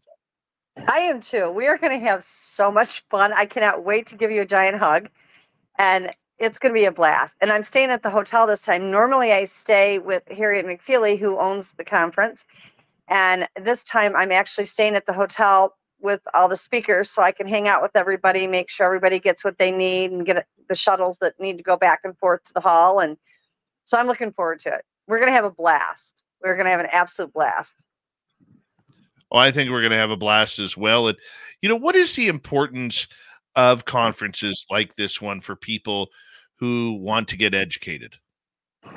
Just the education. I mean, there's right ways and wrong ways to go about this. Well, everybody can do it their own way. It's all about the respect that you have with these Sasquatch, and it's learning information from each other. Like, it doesn't matter how much information you have. You're never going to have enough. And it's going to take all of us together as a collective to learn anything about these. And it's about sharing the information, making people aware that there are good ones, there are bad ones. They're primarily good, but we know there's bad ones as well. Getting that information out there. These are a type of people, an ancient people. They are not monsters. They are not Nephilim. They have their own culture, their own laws, their own way of life, their own alphabet. They can read, they can write. I mean, all of this combined. And it's a great way to be able to get that information out and then share as a community each other's stories so that you can learn from each other. You almost end up getting a sense of fellowship with everybody that's there. We get a lot of people that come every year for this. I've got like my regular people that come from out of state to see me that I cherish and can spend time with. And you just have that camaraderie, and you learn from each other. Even for the speakers, we learn from the people that come. They may learn and take away things that we talk to them about, but we also learn from them. We want to hear their stories. We want to talk to them. We want to, share information. And it's a great way to do that. Plus, we get awesome vendors, so you get some really cool swag. But the main thing is coming together as a community, learning. That's what it's all about, is learning and sharing experiences with each other. Who are the speakers that will be there this year? We have Jim Myers, who's out of Colorado. We have Steve Burke, that is a native to Nebraska and does a lot of research as far as different paranormal things. We have Ron and Alan that do our videos. Alan McGargle, Ron Meyer, and they have films that are usually cryptid related. They're going to be there. We have yourself. We have Duke Sullivan. We have Blaine Tyler. We have Christian McLeod. Myself. And I'm trying to think of, we have so many people this year. I'm trying to think of who else we've got there. We've got 3 different movies that are going to be there. Normally we only have 1. We've got 3 this year. We have one by Ron and Alan, which they have some great movies they bring every year. We've got Flash of Beauty, the Paranormal. And Jill Rymaker, which is the producer for Flash of Beauty. She will be speaking, which we're really thrilled to have her with us. And then Duke Sullivan has Inevitably Finding Bigfoot, and he'll be showing that and releasing that on Saturday. So we've just been really blessed. We've got some really great people this year. I think it's going to be really interesting. I think it's going to be an absolute blast. You have a good mix of people as well who are different genres within the community, from very serious researchers to very open-minded people. How hard is it to find that balance that's going to fit kind of the perspective of the conference? I think we've been really blessed every year. We get a good variety when we go through. Now, when we do a conference, by the time the conference is over Saturday night, by Monday, Harriet and I have sat down and we've kicked back and forth ideas on who we want. And we've already started the booking for the next year. I mean, we start at that early. We don't get any downtime. And we really try to balance it out. We really do. We want to have people that might have a little bit of a paranormal flair, people that have, the flesh and blood. We try to get some movies that we think are going to be really beneficial and that people are going to enjoy. We want to get people like yourself that have this, abundance of information all the way around in, whether it's the ET thing or the cryptid thing, or what your journey is, whether it's new people that are starting on the scene or people that have been doing it for years. And we just try to really hard to balance it out.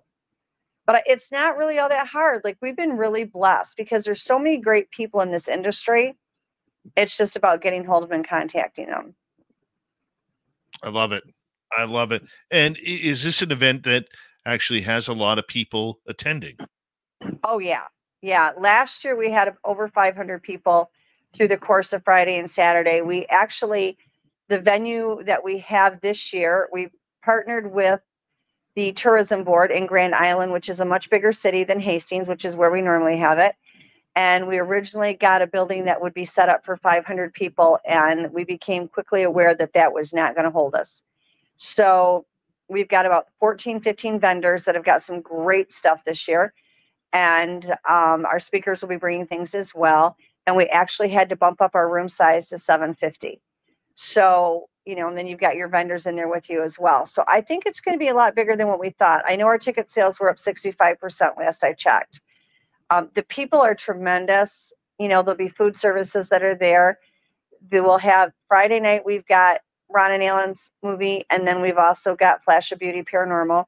And then, like I said, Saturday night at the end of the conference, we have Duke's Inevitably Finding Bigfoot. So that will be there.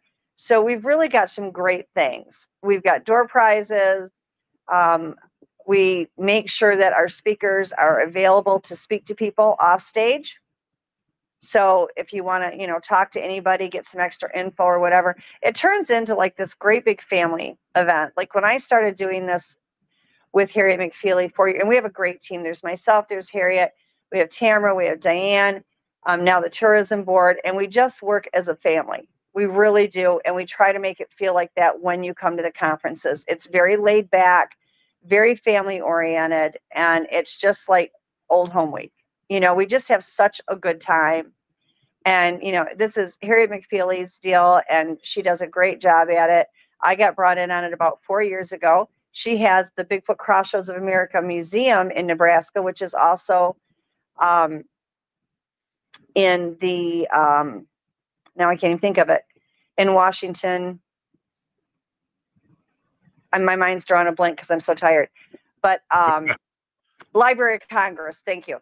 And so it's in the Library of Congress. And so she has the museum there. So she's busy working on the museum, and she updates that museum every year. So that's, you know, something that's pretty incredible in itself. You got to tip me off to one thing, Robin. What? What time will I be speaking, and what day? I believe I have you on, I'd have to look at my book. I think you're Saturday morning. I've either got you, I think you're Saturday morning, because I've got Steve Burke, Jim Myers, and I've either got you midday Friday before they start talking about the movies, but I don't think so. I think I've got you Saturday morning. Oh, and then it'll be you, Christian McLeod, myself, and then it'll break for lunch. And then Blaine Tyler will be there and his beautiful wife, Lisa. And then after that will be Duke and his movie. So I think you're on Saturday. I'll double check it because I'm the one that did the schedule, but I've had to redo it to accommodate everybody about 4 times. So I think I've got you down for Saturday morning. You have to let me know, because that'll be like 7 o'clock my time in the morning. Oh, geez.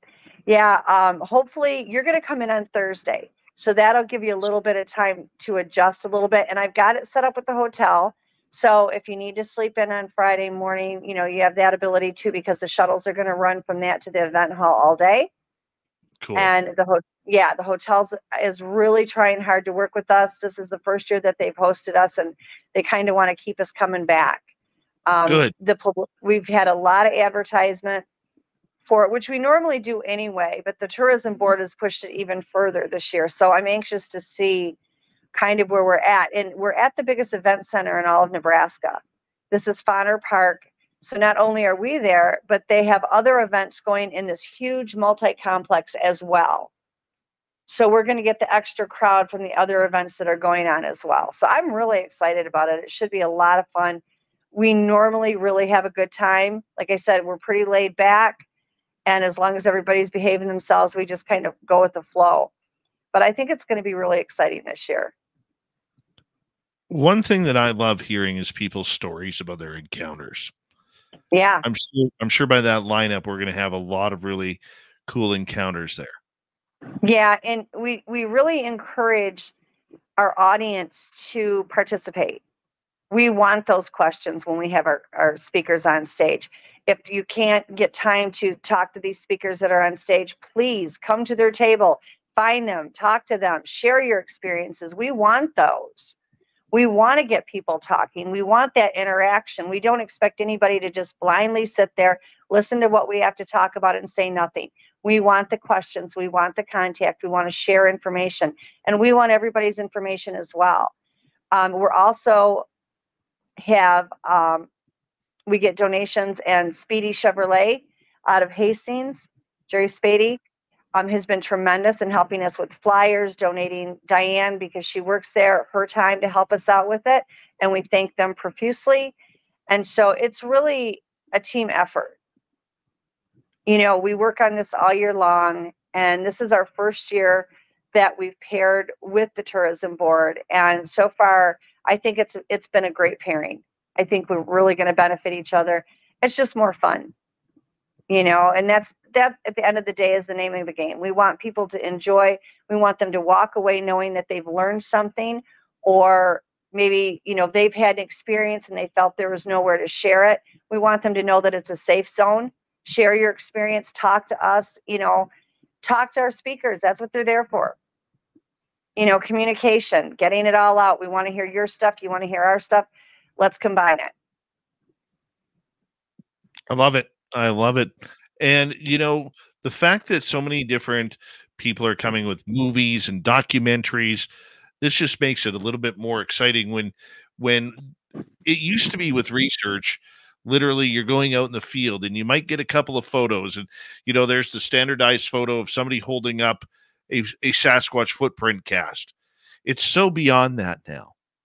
It is. And we've got, I think, a large portion of our speakers are bringing photos. I know I've got a very dear friend of mine is putting together a PowerPoint for me because I've showed my photos before and I've gotten, you know, a lot of good response from it.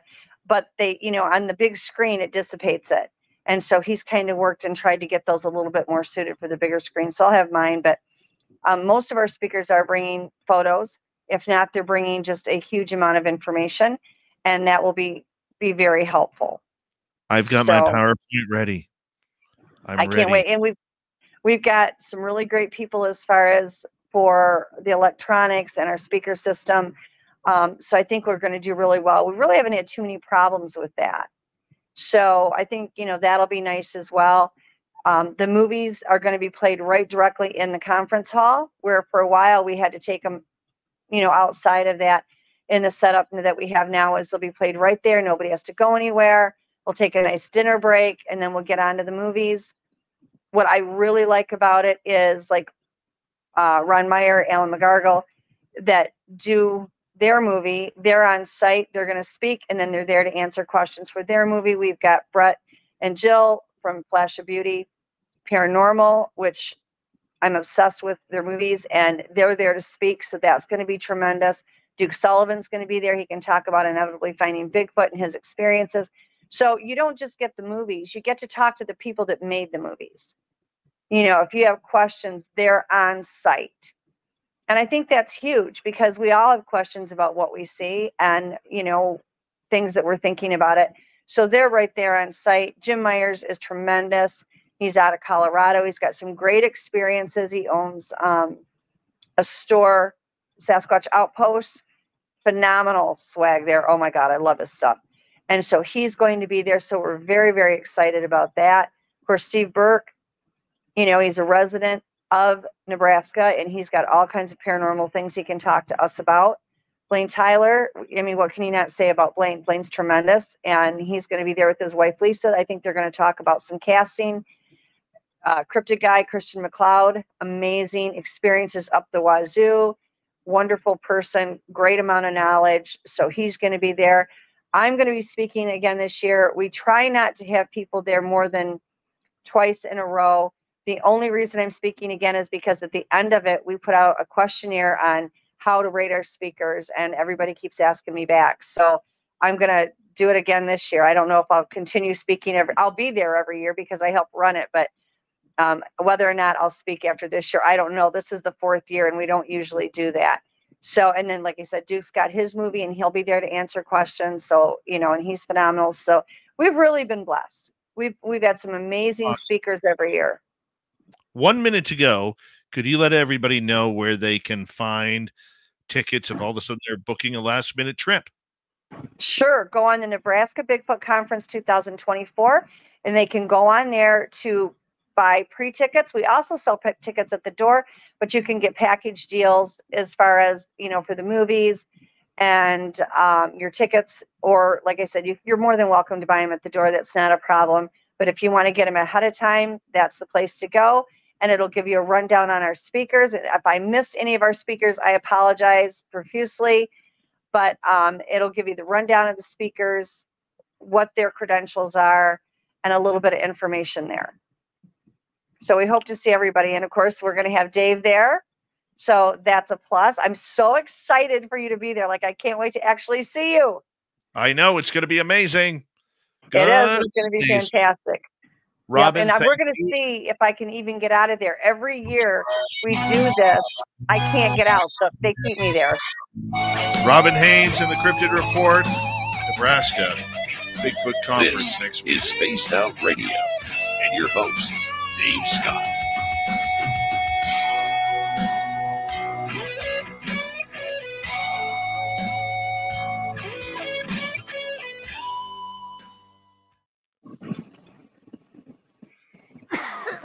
Excuse me. Thanks, buddy. No problem. Yeah, if you need anything, just let me know. And you should be fine. I've got all your ticket information as well. So I'll make sure the shuttle's there to pick you up. If not, I'll make sure I'm there. And I'll probably touch base with you beforehand. Who's picking me up at the airport? Well, it should be the shuttle from the hotel. We have the best Western Inn and Suites, and they have very graciously offered to run shuttle to the Grand Island Airport to bring you to the hotel. And then they'll take everybody from the hotel to the conference hall, and they'll keep that shuttle going on and off through the day. Because I land at like 11:18 p.m. Yeah. And you know what? I tried to get you a flight that would get you there earlier, and they've combined so many flights. It was the only one I could get. So I don't mind the flight. I just want to make sure that somebody's going to be picking me up there. No, that's why I'm staying at the hotel. See, I stay at Harriet's house every year. I have my own room at her house, and I love it. But with this new venue and a different hotel and everything, I wanted to make sure I was on site in case anybody needed anything. So I'll be monitoring the shuttles. So if by any chance the shuttles, there's a problem, I will come get you. Okay, perfect. Is the bar open? They're supposed to have a bar. I don't know if they have a bar in the hotel, but where we're at, we're within walking distance to restaurants, bars, whatever. We're going to the bar. That's all I'm saying. Friday night, we're going to the bar. Oh, well, I will see you soon, my friend. I cannot wait. All right. See you later. All right. Love ya. Bye, everybody. Okay. Bye. Robin Haynes, everybody. Charlie Don't Surf, how you doing? All right. Corn stalking. What is corn stalking? I don't even think the corn will be up by then. Excuse me, guys.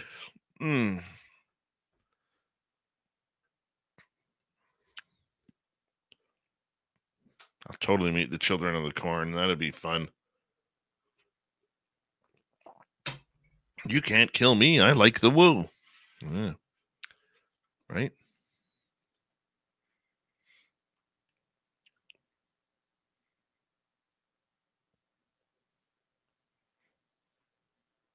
LOL at Puck Elf. That's awesome. Good night, Vanessa.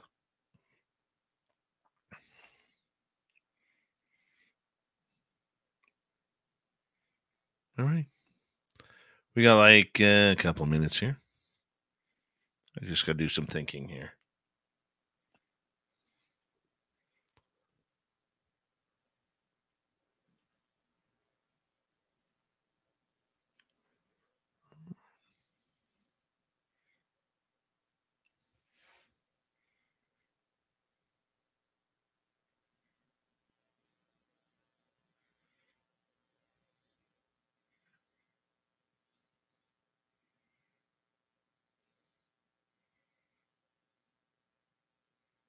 No, we're not ending early, Tim. I just got to do some thinking here. I got to put together my Dave 101. Can't you see my brain working? No.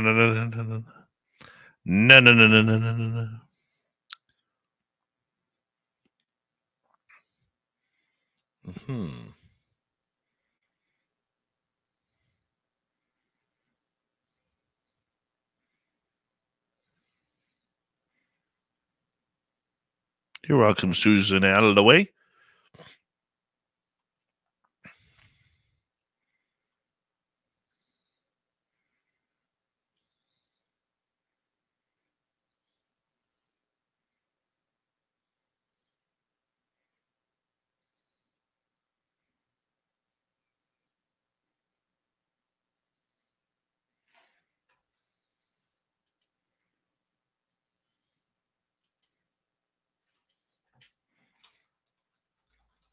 Thank you to Tim Mothman and his goatee, Deb, Uni, Joe, W. Decker, Chris, Human Carl, and Sasquatch Guy for the amazing super chats. Thank you to everybody who has hit subscribe and ring that bell tonight.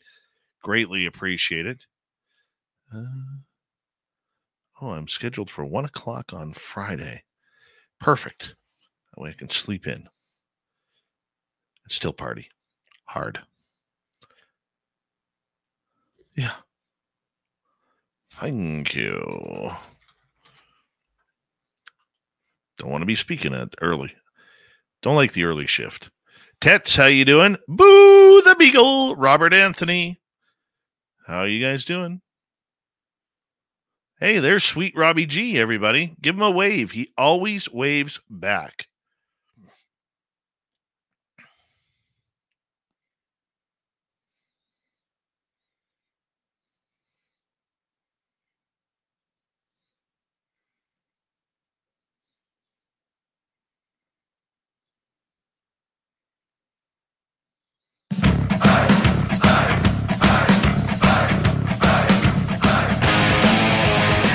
Here we go with the third and final half hour of Spaced Out Radio tonight.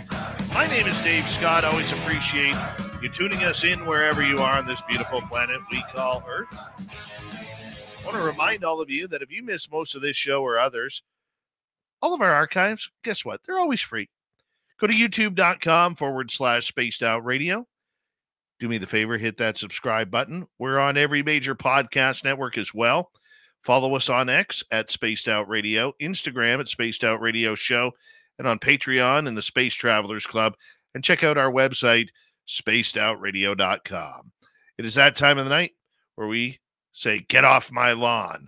It's the Dave 101.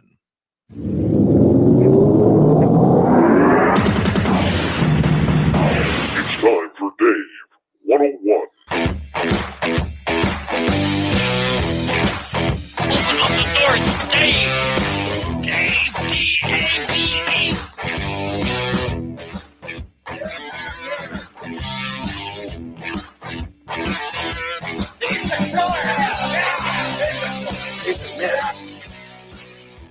In a week from now, I'm going to be visiting the lovely state of Nebraska, where as a Canadian on the West Coast, to be honest with you, I don't even know where it is. Don't even know. But the adventuresome side of me says we're going to tackle some corn huskers, and maybe try and find some Bigfoot. And, you know, when you go into these conferences as a speaker, you're always like, what am I going to do? What am I going to say that's going to change the understanding of what is going on? Why? Because I'll let you in on a little secret. If you've never been to a UFO conference, a Sasquatch conference, a paranormal conference, 9 times out of 10, there's always somebody who is saying the exact same thing, and they are presenting it very monotonely. So for me, I actually try and spice things up a little bit. You know, I like to be able to make myself stand out a little bit. And no, it's not just by my weight gain or the nice blazer that I will wear, right? No, I try and put it together. So this is what I'm going to be doing, because I know the majority of you out there are not going to be in Nebraska for this event. So I am breaking it down with my own personal experiences with Sasquatch. Yeah, it's going to be great. But then I'm going to sneak something in, because I think you always need to sneak something in. And I'm going to sneak in the woo side of everything. See, I think a lot of people in the Bigfoot world really try hard, very hard, to be so scientific, right? Why? Because they feel it makes them look good. They feel it makes them look more credible. I don't care about that. What I care about is telling a good story. A truthful story, but a good story nonetheless. And whether it's UFOs, Bigfoot, paranormal, really doesn't matter. Your topic du jour. Guys, there's some great stories out there that we are missing. Listen to Susan Alloway. If you haven't tonight and you showed up late, listen to Susan Alloway on our archive. A personal experience about alien encounters. With Sasquatch, there are people who have some amazing encounters. I know the one that I had back in 2022, where literally, 4 of us don't know how that Sasquatch left us. They don't. I don't. Only the Sasquatch knows. We were watching it. It was right there, about 100 yards in front of us. How did it leave? No idea. That's the type of story that intrigues me, because there is so much mystery regarding these subjects. We should be excited that there are illogical answers for logical questions. That's what makes this fun. That's what makes this entire field so much better, because look, we're not putting a golf ball into a little hole 500 yards away.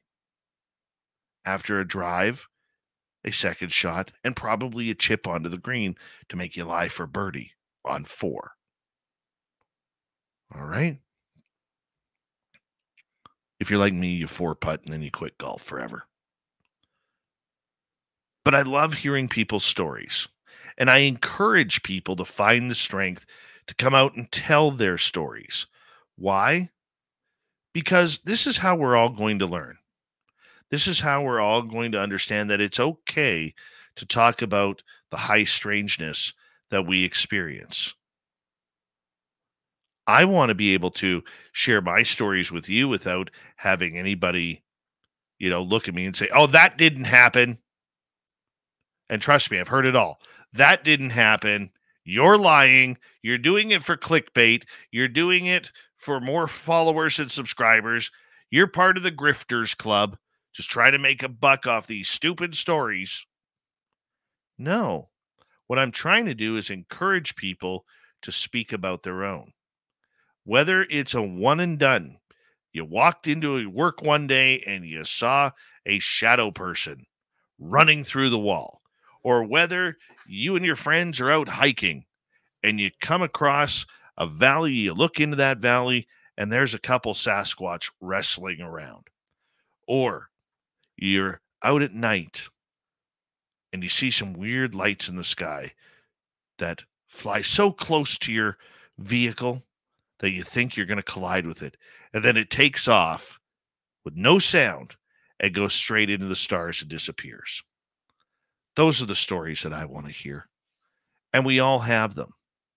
And there's too many in these communities right now that do not like the story. They don't think it's evidence. And respectfully so, it might not be. Eyewitness testimony is not the most accurate. But I want to know those experiences. I want to know how people feel about it happening. Even though eyewitness testimony may not be the best, learning about what a person goes through, whether it's the emotions, the anger, the fear, the happiness, and everything in between, is how we learn. It may not be the scientific way, but it's an important way on how we learn about these subjects. And if we continue to try and shut out the storytelling, the woo tellers, the people who have extraordinary experiences that really should not exist, we're really hurting ourselves, because we are taking information and blowing it up when it could lead to something extremely more important. I don't know about you guys, but I really like the fact that I can sit here and listen to a number of you come on this show, or even messaging me privately, okay, letting me know about what you encountered. That to me is so much more important. Why? Because it takes us a little bit of bravery in order to actually say, I want to talk about what happens. I want to talk about what happened to me. I want to talk about how I felt. I want to talk about everything to do with my story. Okay? That's the only thing we can do fair. And we have to take those people and comfort them and nurture them to make sure that they know that they are in a safe space for sharing some of their most intimate details And I'm not talking sexually intimate here. I'm talking personally intimate that they might not even share with their own mom and dad or brothers and sisters. Look, there's a lot of high strangeness out there, and we want to make sure that it continues to come out. We do that with open communication. And that's the way we have to do it. That's the way we need to be able to continue to grow and expand our knowledge, right? We're built a little bit differently as experiencers, as people who have experienced the unknown. We're looking at each other saying, I'm here to support you if you're going to support me on this. We all need support. We all need that feeling of vindication that we're not alone with what is happening. Yes, there are entire genres out there that try and shoot down the people, but you know what? Here's the thing. Do you remember as a kid when you sat around a campfire? Maybe it was with your parents out on a fishing or hunting trip or just camping in the wilderness. You know, remember the days where we could actually have campfires? There wasn't the threat of super forest fires everywhere. Yeah, I remember those too. But remember sitting around those campfires. Maybe you're roasting some marshmallows or a hot dog. It's dark out. You can hear all the night creatures coming alive, from the owls to the bugs that are flying by, the mosquitoes that you're slapping on your arm, the Sasquatch in the forest. No, I'm teasing on that. But we would all sit around, and eventually those stories would get to spooky stories. A haunting, you know, most of the time it was a friend of a friend of a friend who brought us down that road and told their spooky story of a Ouija board session gone bad. It was always those stories that we sat around and we looked forward to them. In today's 2024, with the work of the internet, shows like ours and other podcasts and YouTube channels that are promoting this type of subject, we have more stories than ever. And I do understand that it is a fringe minority out there that doesn't like these stories. They might be a part of the government. They might be part of the skeptical crew. They might be part of the trust me, bro, I've had enough crew. They might be the type of people who just don't believe. Right? What we need to do is we need to tune those stories in, just like we did back in the days of that campfire, and allow those stories to happen. Allow people to speak clearly on what has happened to them, because so many people have so many traumatic experiences. They really do. Getting back to the Bigfoot conference where I'll be speaking, one of the reasons why I agreed to go was because there are all sorts of people who will be speaking from different genres of the subject. And we're not there to beat each other's brows down because our points of view are different. No, it's about encouraging people to speak. Because your story is important, my story is important, and everybody else is listening. Their stories are important as well. You own your experiences. You're not going to remember each and every one, and that's okay. Most of us just remember parts of it, the parts that affected us and stained our brain because it happened. We know we're telling the truth. We know we're not trying to pull the wool over people's eyes for 15 minutes of fame, for maybe a shot at a conference, or maybe a little bit of clickbait on YouTube and Twitter and every other social media platform. No, it isn't about that. Most experiencers don't even care about that. What they care about is trying to figure out why this happened to them. Why were they lucky or unlucky enough to have an encounter with a Sasquatch, to find big footprints in their garden, to find the fact that their dog will not go outside at a certain time each and every night because the dog, who's never been afraid of anything, all of a sudden has a fear of going outside. Yes, there's all sorts of situations out there that we have to be careful of. And we only can hope that we are able to continue to bring the strength that it takes to have these stories come alive. We want these stories to come alive. We need them to come alive because that gives us the clues of where to start, where to begin, where to end. And it gives us the strength to speak up even louder when we have something absolutely amazing happen to us. And for those of you who are on the fence of ever telling your story, we understand. You have to do it for you. It's not about us. It's not about a radio show. It's not about a blog on Reddit or anything like that.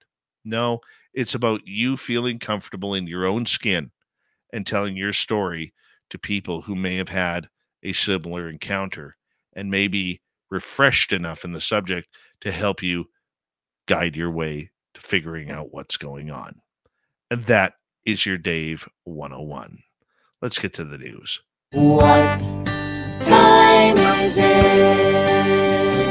It's time for Shirky Poo's news!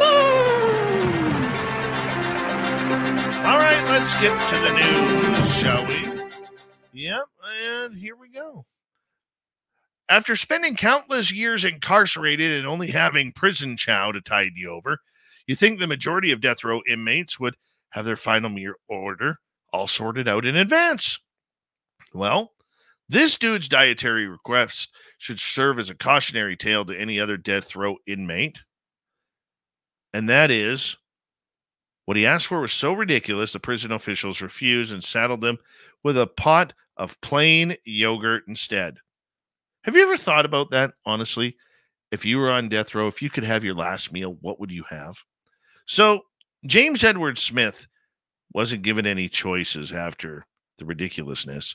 The convicted killer, who was 37 years old, was slapped with a death sentence after being found guilty of fatally shooting a man in Houston, Texas. It was March 1983 when Smith committed the event. And, yeah, wasn't a nice man. Was not a nice man.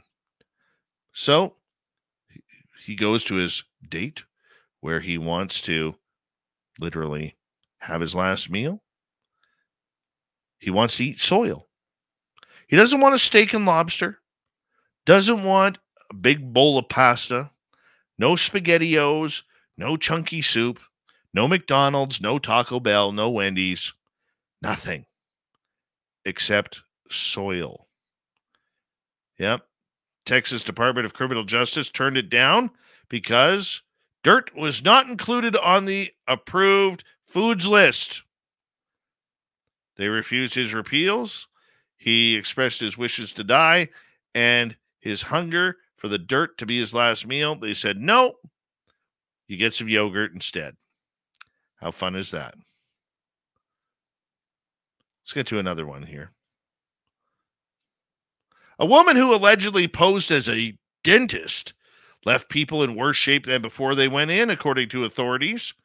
Monica Davis, who had been touted her business, the veneer experts on social media, is now under investigation for allegedly scamming several patients. Davis had already been charged with operating without a license in Las Vegas. Of course it happens in Vegas. But according to a new accusation, she continued to see patients in Illinois with brutal consequences. Davis touted her dental business on TikTok as changing lives one smile at a time. Monica Bailey, a patient who visited Davis with her 15-year-old daughter, alleged she was fitted with fake braces. Bailey underwent the procedure less than 2 weeks after Davis was released from custody in Nevada. It's hard. It is, she said. I'm just hoping that we can have a positive outcome. Bailey alleged that Davis cleaned my teeth and started, putting the glue on and putting the brackets on for the braces. And I thought what she was doing was how it's supposed to be done. But when she tried to contact the so-called dentist for a follow-up appointment, one number was disconnected while no one answered a second. It's crazy that she could do this in Vegas, post bail, come to Illinois and do the exact same thing. It's like you have no fear. Ralph Jones, another patient, claims the $2,000 veneers Davis gave him started falling out, and he has no idea what was actually put inside his mouth. Jones explains, they just started decaying and falling out, and over the course of the years, it just started making my appearance look pretty bad. Davis is scheduled to appear in the Las Vegas court in May. No word if she will brush her teeth beforehand. Bad dentist. An American-born billionaire who vanished in the Swiss Alps 6 years ago may have faked his own death and is now living with a mistress in Russia. Oh my, this is soap opera-ish. Karl Erivan Haab, who went missing on April 7th, 2018, while training for a ski tour on Switzerland's Matterhorn Mountain. He was the CEO and part owner of Tengelmann Group, a German-based company that manages a string of grocery, home improvement, and discount stores. A search of the area over the next 6 days didn't turn up any evidence of the 58-year-old. His younger brother, Christian, took control of the company 10 days after he went missing. At the time of his disappearance, Haab had a net worth of $6.4 billion. Yeah. He was declared legally dead by a German court 3 years later on May 14th, 2021.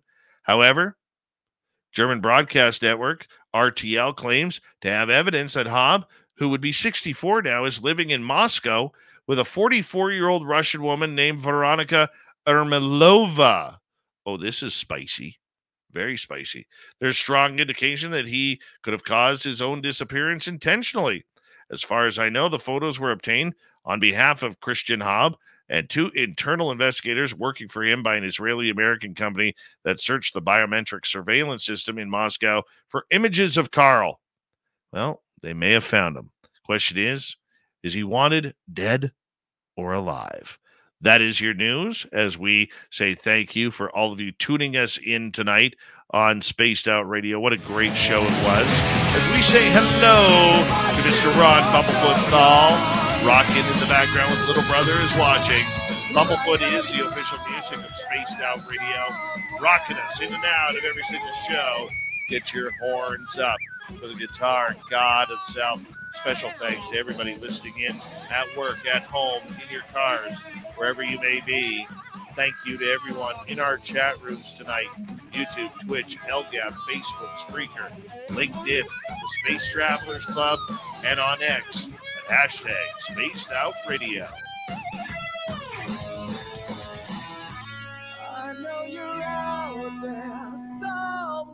Remember, this show is copyright by Spaced Out Radio, SOR Media Ventures Limited. Thank you so much for choosing to share your evening with us, because together, my friends, we're watching. We own the night. Mr. Bumblefoot, we need a favor. We need you to take us home.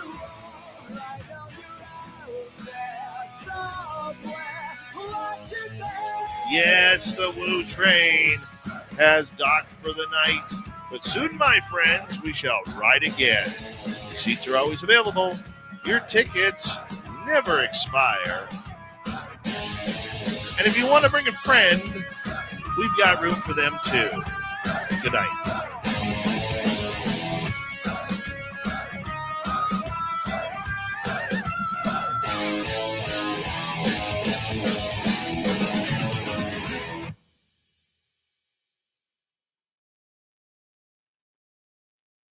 All right. Good show. Good job, people. Very good job. You did well tonight. Yeah, you did. Lex Diaz, how you doing? Mindy Filtered. What does Mindy Unfiltered? Is she any different? Is Mindy Filtered different than Mindy Unfiltered? Now I need to know.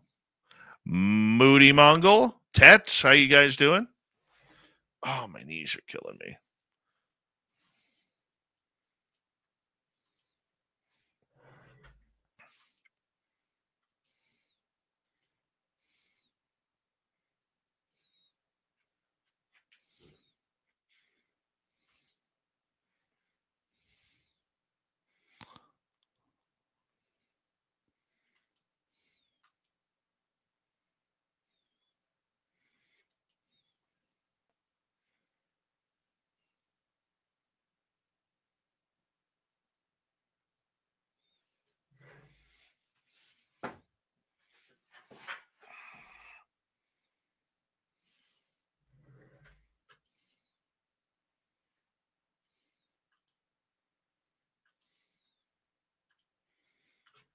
Mm-hmm.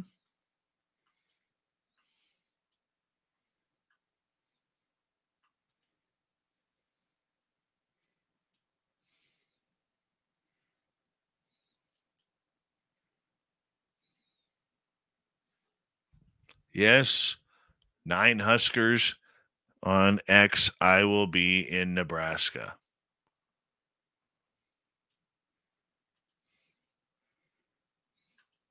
Actually, looking forward to it. I like being places I've never been. Hey, it's Sweet Roddy Martin right there. Look at that. My beautiful twin, Sweet Roddy Martin.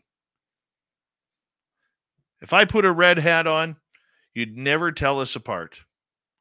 We'd stymie the world. We don't use that word enough anymore. Remember the days where we used to use words like stymie? No, that's one of the ones that's fallen by the wayside.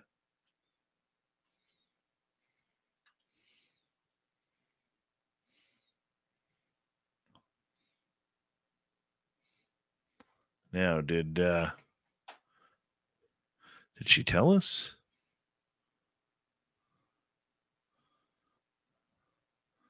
Did she tell us? I'm waiting. I still don't see it. Still don't see it. She's not telling us, people, what the unfiltered look looks like.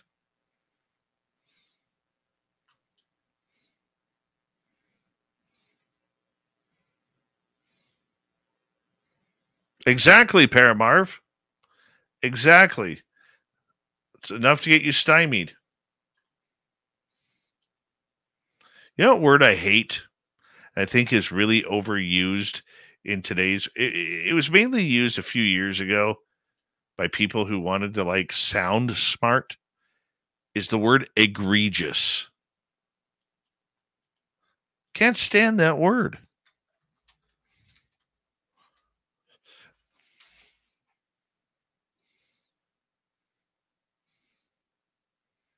I cannot stand that word. Egregious. It doesn't even, it's not even a pleasant sounding word. Okay? Not even a pleasant sounding word. I remember there was one sportscaster who I couldn't stand in Vancouver. Okay? And he would use the word egregious at least 3 to 4 times every half an hour.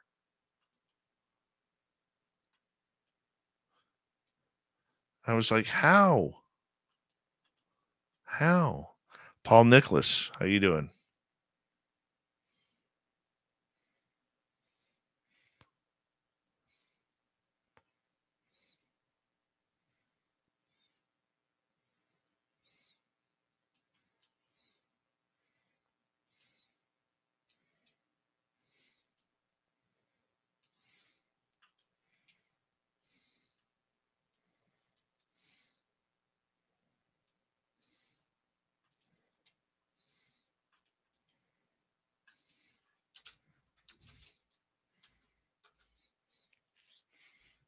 I will carry the CPAP onto my plane, Senator Kincaid, I promise you.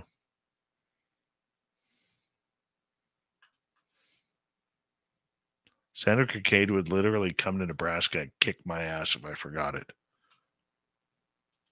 Then after a good ass kicking, she would, probably throw some cord at me and then step on the plane and fly home.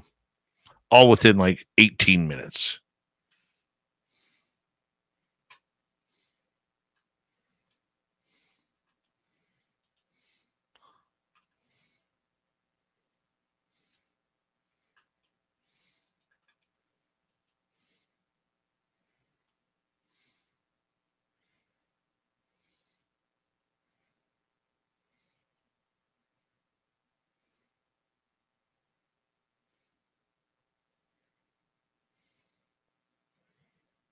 Vanessa, I thought you were going to bed.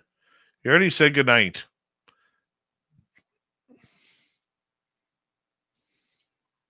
Still hate that word egregious. Don't like it. Doesn't even roll off the tongue nice. Terrible, terrible word.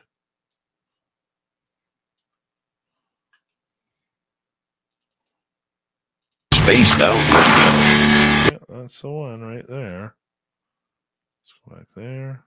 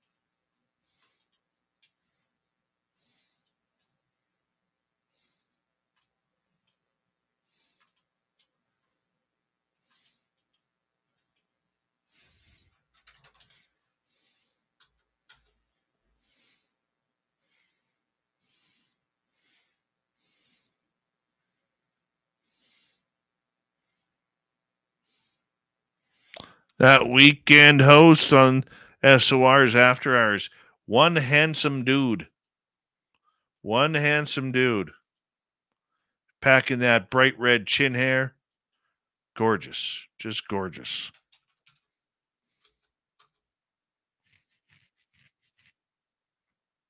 Yeah, I just got my haircut done yesterday.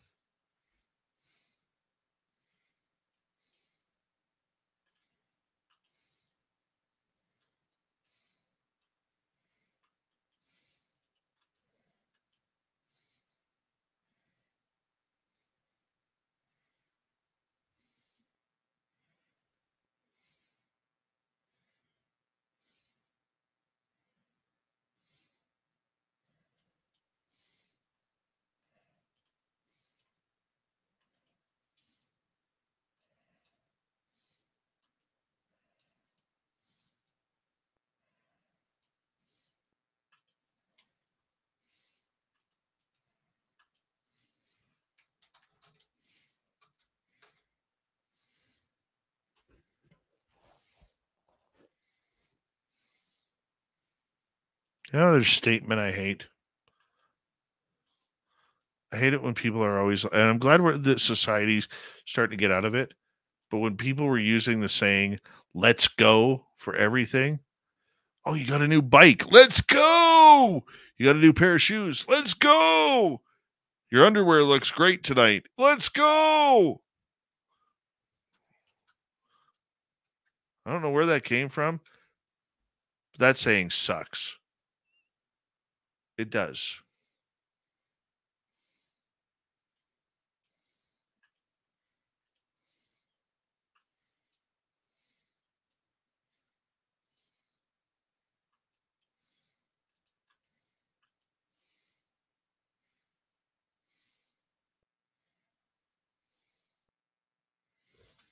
Here you go, just for you.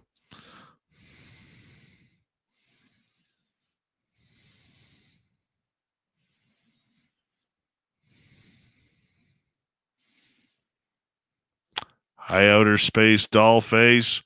Welcome to our chat. Good evening, guys. Let's go. Oh, God. That's hilarious. That's hilarious. Hey, Major Lee. I wish I could breathe out of my nose, man.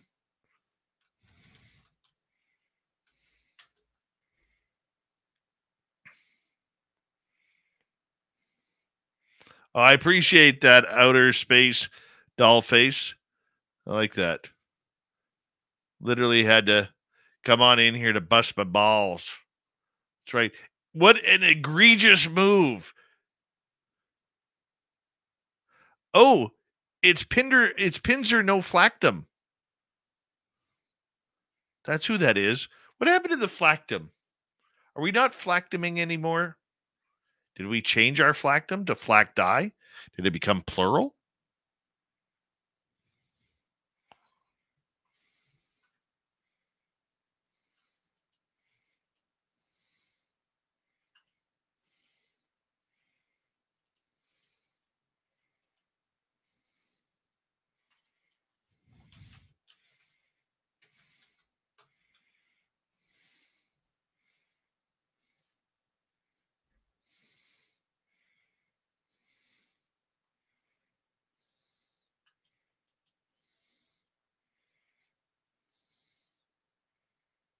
Oh, yeah, then you know what I'm talking about. Major Lee, you know exactly what I'm talking about the broken schnoz then. Why I have a nice whistle, a dulcet whistle. See, like you take a word like dulcet, that's a nice, it flows off the tongue nicely. You know?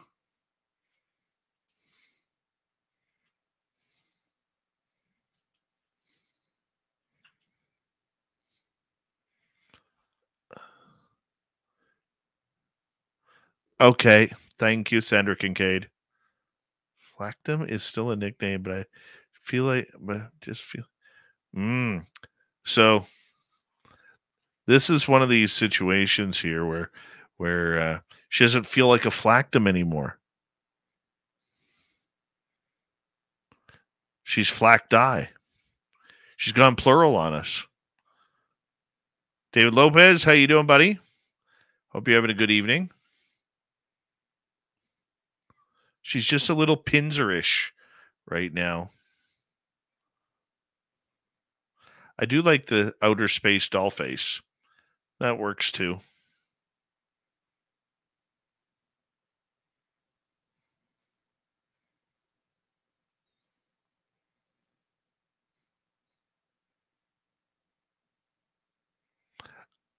Puck Elf, I agree with you. We need more Corneliuses in this world. You know, the problem is when you shorten it, most people go to Corny. At least in my area, people who were named Cornelius, their parents called them Corny instead.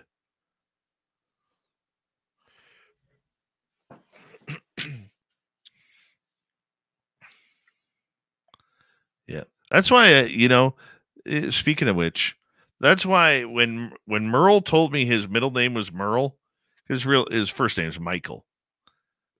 And then he started told me his middle name was Merle. I'm like, dude, you got to use that shit. And he fought it for a long time. Like, he used to get really pissed off about it. He did. You don't know the hell I took over that.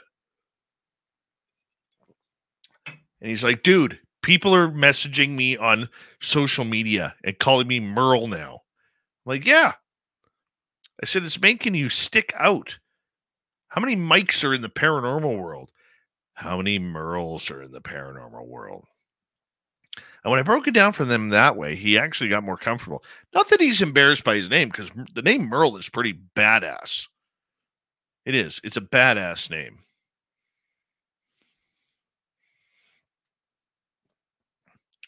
But he just needed to find out. And now he doesn't mind being called Merle. He thinks it's funny how many people call him Merle now.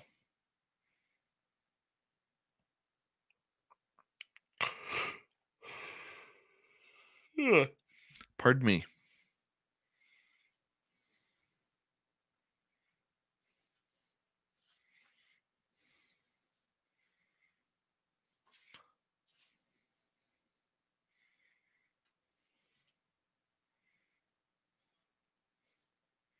Exactly. Exactly, Major Leon. Flacti.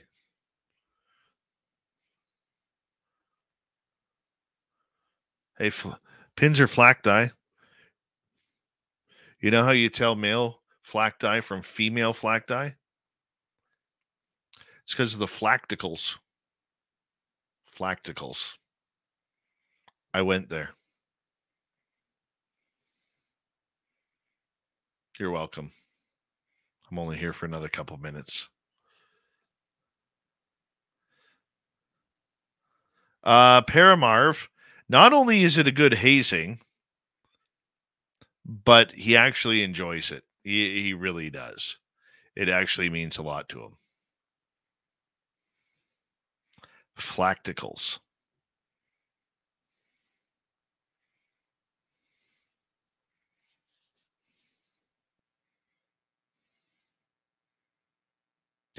Come on, there's got to be more laughing than that out there.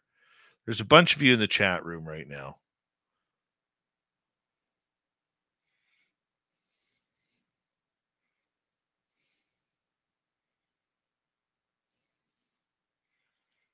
Somebody's going to be busting my ass on social media.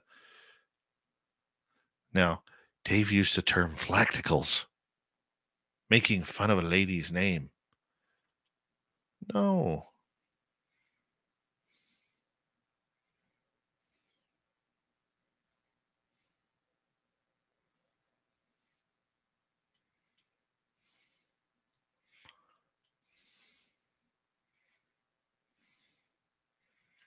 You can use that one too.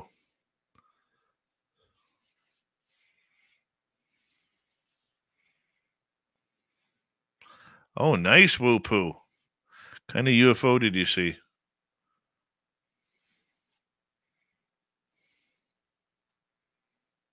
Dangling flacticles. That's right.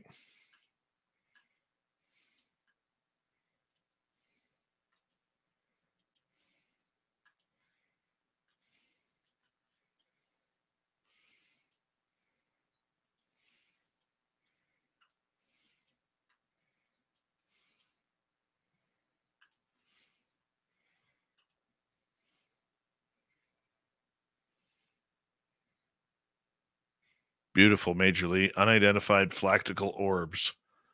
I like it.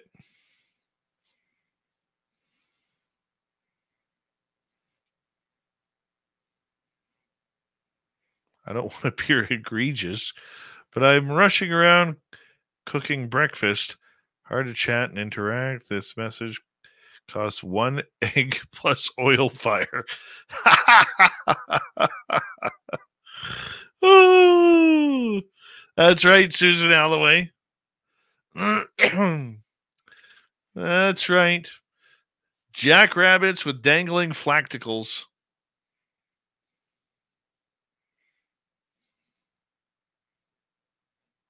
Come on, some of you share with me the words that you hate.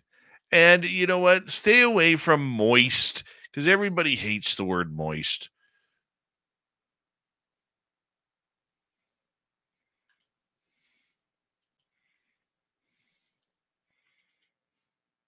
If you ever want to try something funny, I'm going to let you in on my stupid humor here.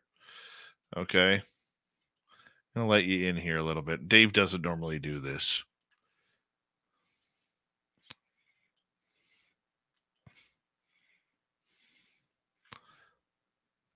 Every time somebody around me gets hurt, I'll say really loud in public when I'm with them, "How's your gout flare going?"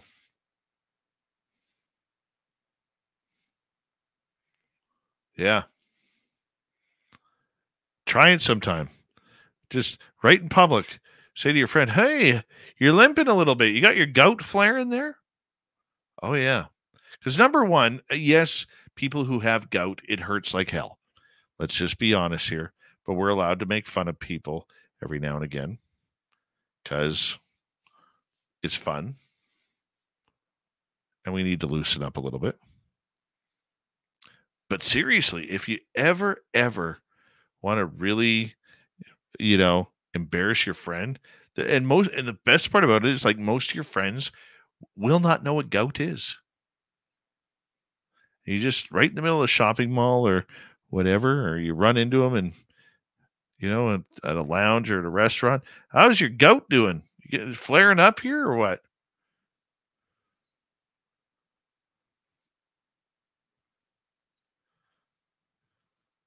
You have to make me angry for my brain to fire up big words. Yeah. Thank you, Tets. I don't eat breakfast, only dinner. You should never eat breakfast for dinner. Okay. You never want to have breakfast for dinner. There's just something morally wrong and challenged with that. All right.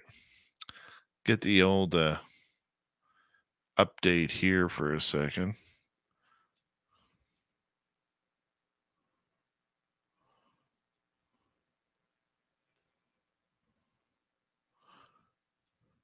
Any Canadians still left in the chat room? Any Canadians here? Hi, Paisley Park. Hi, Dave. Was it hockey pucks to the face that broke it? Oh, no, it was punching. But I had fun. I did have a lot of fun.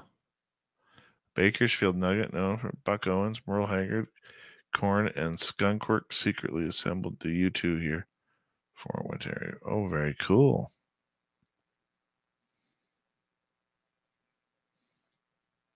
High necessary dialogue.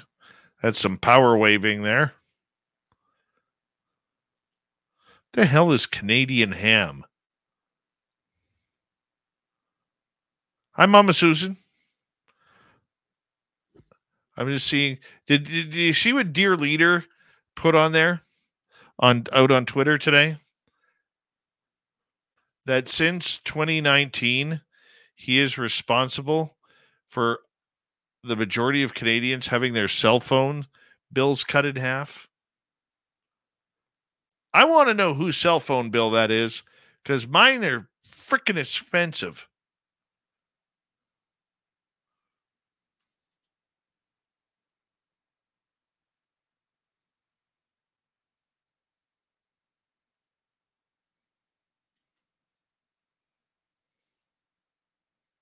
Yeah, Dear Leader saying, oh yeah, I'm responsible for this.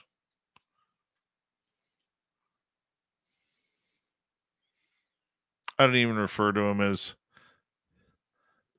his name anymore. It's just Dear Leader.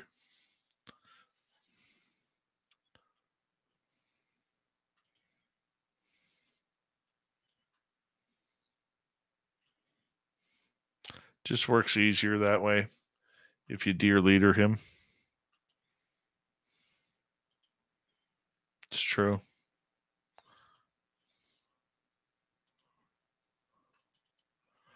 Also on social media, I'm afraid to say his name.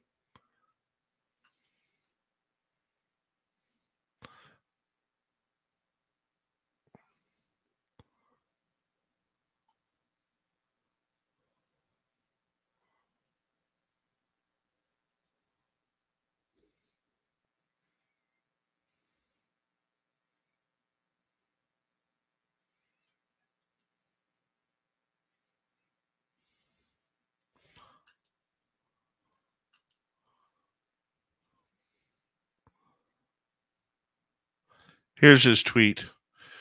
We've cut the cost of cell phone plans in half since 2019, in part by increasing competition. Next, we're going to after junk fees on your phone bill so you could do things like cancel your plan or switch to a cheaper one with no added charges. My phone bill's gone up. Yeah, Rob G., I knew there was something sickening about you eating pancakes for dinner.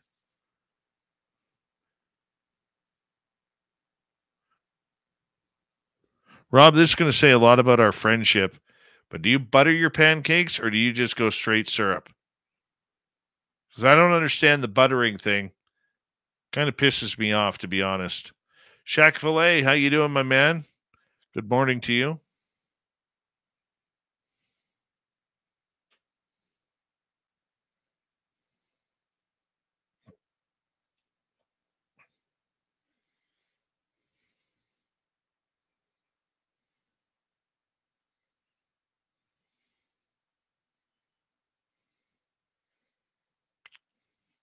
It is pretty sad, though.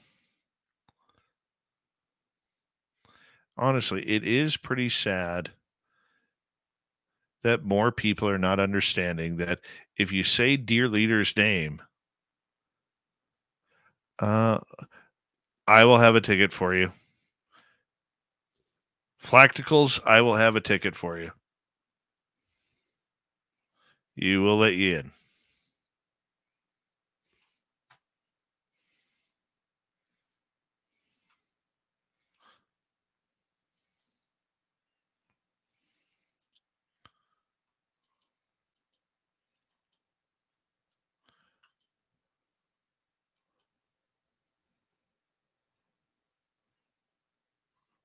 Oh, I totally laughed, Joe Monk. I totally laughed. Really? 20 pounds a month for unlimited everything on your cell phone plan? I think my cell phone is like $110 a month. So it's like 50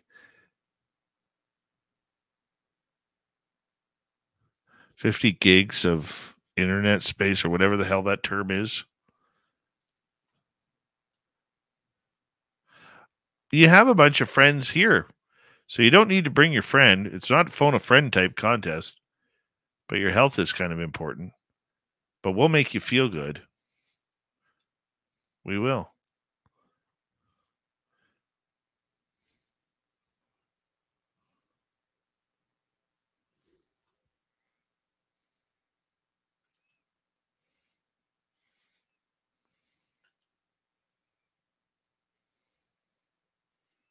I'm going to go eat some ice cream or snack out.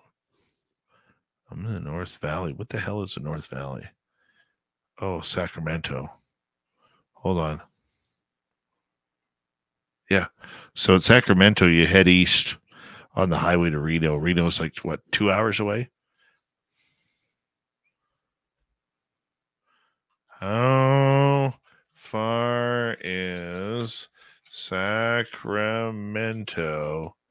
to Reno? 2 hours, 22 minutes. I didn't know Sacramento was more south than Reno. I love Fallon. Fallon, they got a big naval base there. Lots of jets. Oh, I could totally live by a military base. I totally could.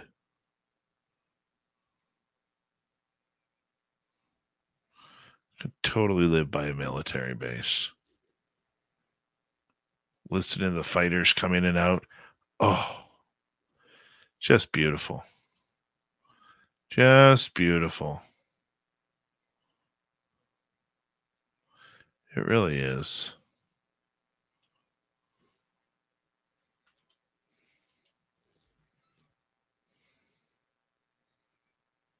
Paramarv, that's my line. No, that's just my line, not my family lines. My cell phone bill I have 4 phones on my bill, and I am paying, like, after taxes, $500 a month. So it's about $125 a line.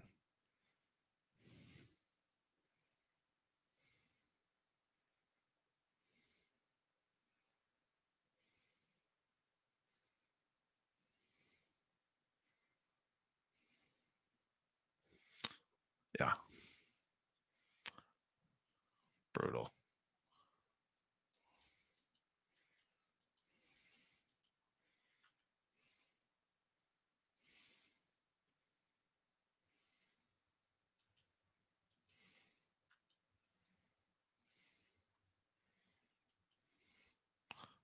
Who's on tomorrow night?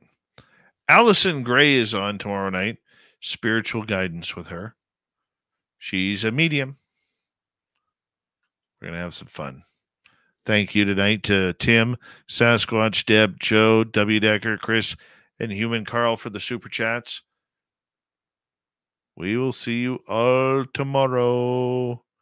All tomorrow. See you then, everybody.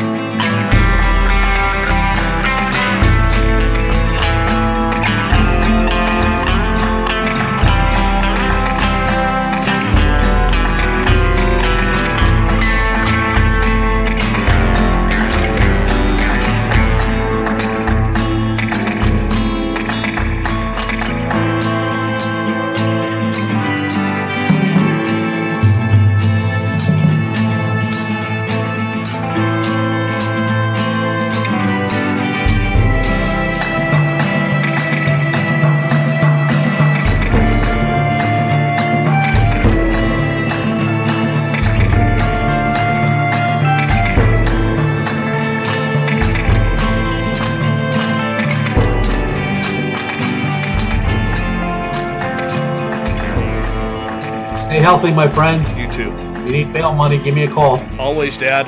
Take care. You too.